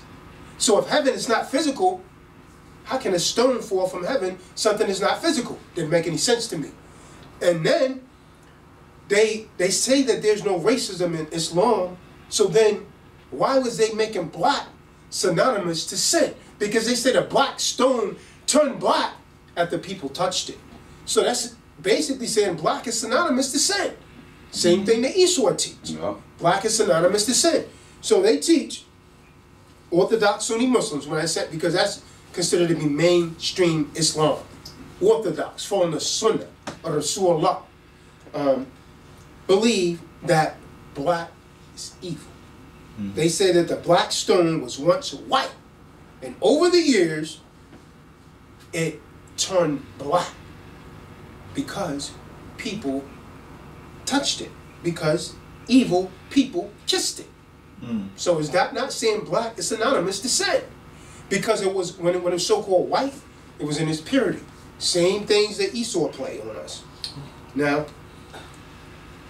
Orthodox Sunni Muslims have never donated real money, I brought this up earlier, to any Hebrew Israelite or any other person that wasn't a Muslim. Why? They're supposed to give zakat. Why? Because they're taught they're not supposed to give to Kafirs. They're not supposed to give to non-believers. Because if their duty was only to give to the poor, then why they're not giving the poor Hebrew Israelites? Why they're not giving the poor Christians? They only give to poor Muslims. You're only obligated to pay zakat to poor Muslims, not to Israelites, not to Christians. Don't just ask Brother Ali, ask someone, ask one of those imams that's teaching their congregation, or they supposed to give to Kafirs. No, they're not. He's gonna, if he's a true Sunni Muslim, he's gonna tell you no. Ask him if you're supposed to follow the two most authentic hadiths, which is again Sahih Bukhari and Sahih Muslim, of which Brother Ali is saying most of the stuff, a lot of the stuff in there is fabricated lies. But if we're supposed to follow this, so are we supposed to pick and choose what we're supposed to follow out of that and what we're not? And if we're not supposed to follow everything in here, we may as well throw the book away. Because if they lied about the things they're saying the Prophet did, sticking his finger up in a young girl on her menses, then how can we believe the other things that they're saying about it? Again, another reason I decided this is not for me. Now, the other thing about it is that Islam taught me nothing about my culture. It was always about what the Prophet did, always about what Muhammad did. It was never a recollection like the Israelites of who we are, where we came from, dealing with nationality, tracing descendancy. Islam don't teach you none of that. They don't teach us none of that. What they do teach you is racism in Islam, because every time you see a picture of him, of the Prophet Muhammad, they show him as a so-called pale Arab, a pale Arab. Now, anyone ever heard of the town of Fez and how that came about? You know that Fez that people wear on their head? That came from Muslims going into a town and slaughtering all of the people, murdering and bathing the town in blood. So they named the town after the Fez that they wore. That's why many people wear the red Fez. It's symbolic to murder. The town of Fez. It's symbolic to murder. Now, Islam, during the time of the Prophet Muhammad, anyone that did not convert to Islam was instantly put to death on the spot. If you was a Hebrew Israelite, now what Brother Ali is telling us, no, we believe in the people of the book, that's the way that Muslims get people to gravitate towards Islam. That's how they got me in. See, the problem with us, black people are always looking for something because they know Christianity wasn't the truth. Exactly. So, Islam, you know, you got people into it. Now watch this. The Nation of Islam, I'm going to have to talk about it, man. Bring it out. A so-called white man taught that to them. Now, in Farrakhan, now they look at this man as being God in the personage of Master Farad Muhammad. Now, they tell you that one of his parents was a so-called Arab, and his mother was a so-called black woman. So that makes him an Arab. He's an Arab. Where they refer to him as an Arab. Now, he supposedly gave the message to the most honorable Elijah Muhammad. Now, if you hate the so-called white man, and I'm going to hit you with something, the pale Arabs that you see over there today, they're nothing but Edomites. Nice. They're nothing but so-called white people. Because when you trace their lineage, they're nothing but Ottoman Turks. So when the Turks actually came to power, they came out of Europe and they came down into what they now refer to as Africa, and they enslaved many of the people, and the people that didn't convert to Islam, the Hebrews that didn't convert to Islam, was instantly put to death. The Christians that didn't convert to Islam was instantly put to death. And this is why many people say Islam was spread by the sword. But now when you're trying to compare this to Hebrew Israelites, you can't show me no record anywhere where Hebrew Israelites saying you could be an Israelite. You have to be an Israelite by blood. By bloodline. This is why the people that's calling themselves Jews today, we know they say they're not Jews. They can never be an Israelite. That's why it says in the book of Revelations 2 verse 9, those who say that they're Jews and are not. And 3 verse 9, they are the synagogue of Satan. So you can see, you can't convert over to be a Hebrew Israelite. So all the Hebrew Israelite camps that have so-called white people in their camp, they're not Israelites. They're not Israelites. And those people will not enter the outer court until they first go into captivity, like the Bible teaches. Those people are going to go in slavery. Those who lead them into captivity. Right. Let's go into captivity. That's scripture. In fact, that's in the last book. So you can't dispute that. But Islam, on the other hand, if you didn't become a Muslim, you was put to death. You was put to death instantly on the spot. And that's unrefutable. Muhammad was going around slaying people, killing people that did not convert to Islam. Again, you cannot compare the Bible and the Quran. There's no, there's no record anywhere in the Bible that tells us to go out. If this person don't become a Hebrew Israelite, put him to death. What it does tell us is don't deal with them. They're not an Israelite, don't deal with them. Get them out of your land. Deuteronomy 7 chapter said when you go into the land, kill all of them because they're going to have you worshiping their gods. And what happens today? We deal with them, now we worshiping their gods. Now we're Muslims. Now we're Christians. Now we're Jehovah's Wickedness. Buddhists. Egyptologists and all of this. Why? Because we're not following the laws, statutes, and commandments. Now, one of the other tricks they used to pull on me when I was naive is that the Quran is a little book that's mentioned in the book of Revelations. They said that little book that came, so they're referring to the Quran. So, you know, there's no record of that anyway. But when you're looking for something, then you would just set anything. And so, when the Nation of Islam got over to being a Muslim, black people was just pouring in and pouring in because they wanted to identify with something of being black. So what the Honorable Elijah Muhammad did, he wasn't even following mainstream Islam. And those of you that was actually in the Nation of Islam and, you know, like say like the 90s and the 80s, you know that the people in the Nation of Islam that make salats, and you're a damn lie if you're trying to say that they did. They didn't make salat because they're saying you're being like the pale Arabs. But now Farrakhan is telling them, well, yeah, you should make salat. You should do prayer 5 times a day. But initially, when Elijah Muhammad was teaching, they wasn't making salat, man.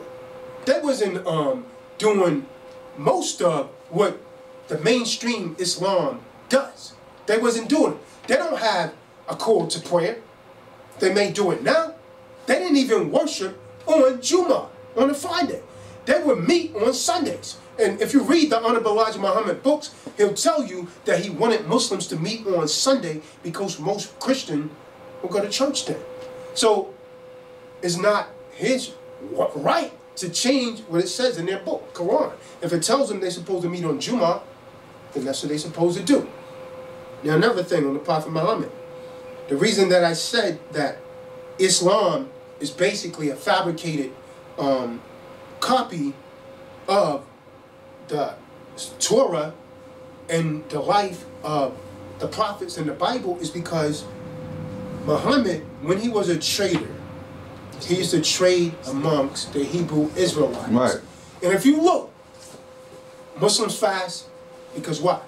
Fasting comes from the Bible. One of the things that the Torah tells you to do is to fast and pray. What did Muslims do? They fast and pray. So they came up with Ramadan.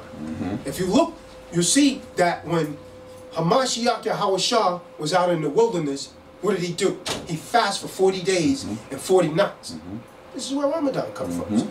The high holy days, you know, they're taken from the book of Numbers. It's a recollection of our high holy days. So when Muslims say that they believe in the Bible, for this to be valid, you have to believe in this. Because all of the prophets that's mentioned in this is restated in this. In fact, many of the things that's stated in the Quran is actually taken from the Bible and repeated. So let's say if Muslims didn't believe in the Bible, then the Quran would have no validity. It would have no validity. But on the reverse side, if we took the Bible from the Quran couldn't stand alone. But the Bible doesn't need the Quran. It stands alone. It stands alone. The Bible doesn't say go and read the Quran. You can't show me that anywhere in the Torah or the Tanakh or what they refer to as the New Covenant. But the Quran will tell, Israelites or Christians, yeah, we believe in your book. We believe in the Bible. But when you're doing dawah, you're not supposed to tell them that we also believe that it was tampered with. In fact, in the Nation of Islam, if you read Message to the Black Man and Our Savior Have Arrived, they call the Bible the poison book. Elijah Muhammad called the Bible the poison book. And Farrakhan, even if they call it that, they would turn around and quote from the Bible. Yeah, that's all. They turn around and quote from the Bible, and then if you want to be truthful, Farrakhan don't even bring the Quran. Right, he quotes more from the Bible. He don't even bring the Quran. He'll quote some things from the Quran. Yeah, but he got his Bible near him. He got a sword near him. Right. Anytime you see him, he got the Bible. Yeah. So, my point being, now, thinking of all of the hadiths, with this in mind, to all of you black Muslims, thinking of all the hadiths that I brought out today, and thinking that Muhammad said, I leave 2 things for you, this Quran and my sunnah. My question that I have for the brother Ali, and I'm going to let him answer it, is how can you, being a so-called black man, follow the Quran, because to be a Muslim, you're supposed to emulate what the Prophet did. Just like to be a Christian, which means follower of Christ, you're supposed to emulate what the Hamashiach did. There's no record of Hamashiach doing any of the things that Muhammad did. There's no parallel. So if you are a true Muslim, you're supposed to emulate Muhammad. If he done these things to the young girl, if he done these things to his dead aunt, if he done this to the Hebrew Israelite girl, why would you want to follow a man of that nature? That's my question. And how dare you compare him to Hamashiach Yahweh Shah?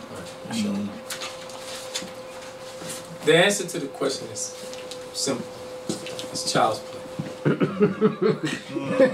No, it really is. Well, first of all, we follow the sunnah of the Prophet. See what he said? Meaning what he said, what he taught, what he didn't teach, his example, his lifestyle. Now, everything my brother was quoting. Why should a Muslim follow if he did these things to his Aisha and all that language he was using? Look, I can't even let my mind conjure up a thought in my mind to even think of such rhetoric, language of the behavior and why do we follow the Prophet. The white man did that to us. Because again, I like to use the word spiritual man and intelligent man who has a clean heart and striving to please Allah or the Creator of the Most High to the best of his ability and try to live a righteous life. So that language, I don't follow a prophet or the prophets, but in a sense, that language that he was talking about, the prophet did this and all this crazy But stuff. I didn't say that. The hadith said that, right? No, I said the hadith said that. What he said, what he quoted from those hadiths, he repeated it. Now again, any sensible thinking man with any degree of intelligence or common sense or rationale or logic. Were they his enemies? I'm trying to figure out who writing this bad stuff. Well, sure he had enemies. No, I'm talking about the person who wrote it.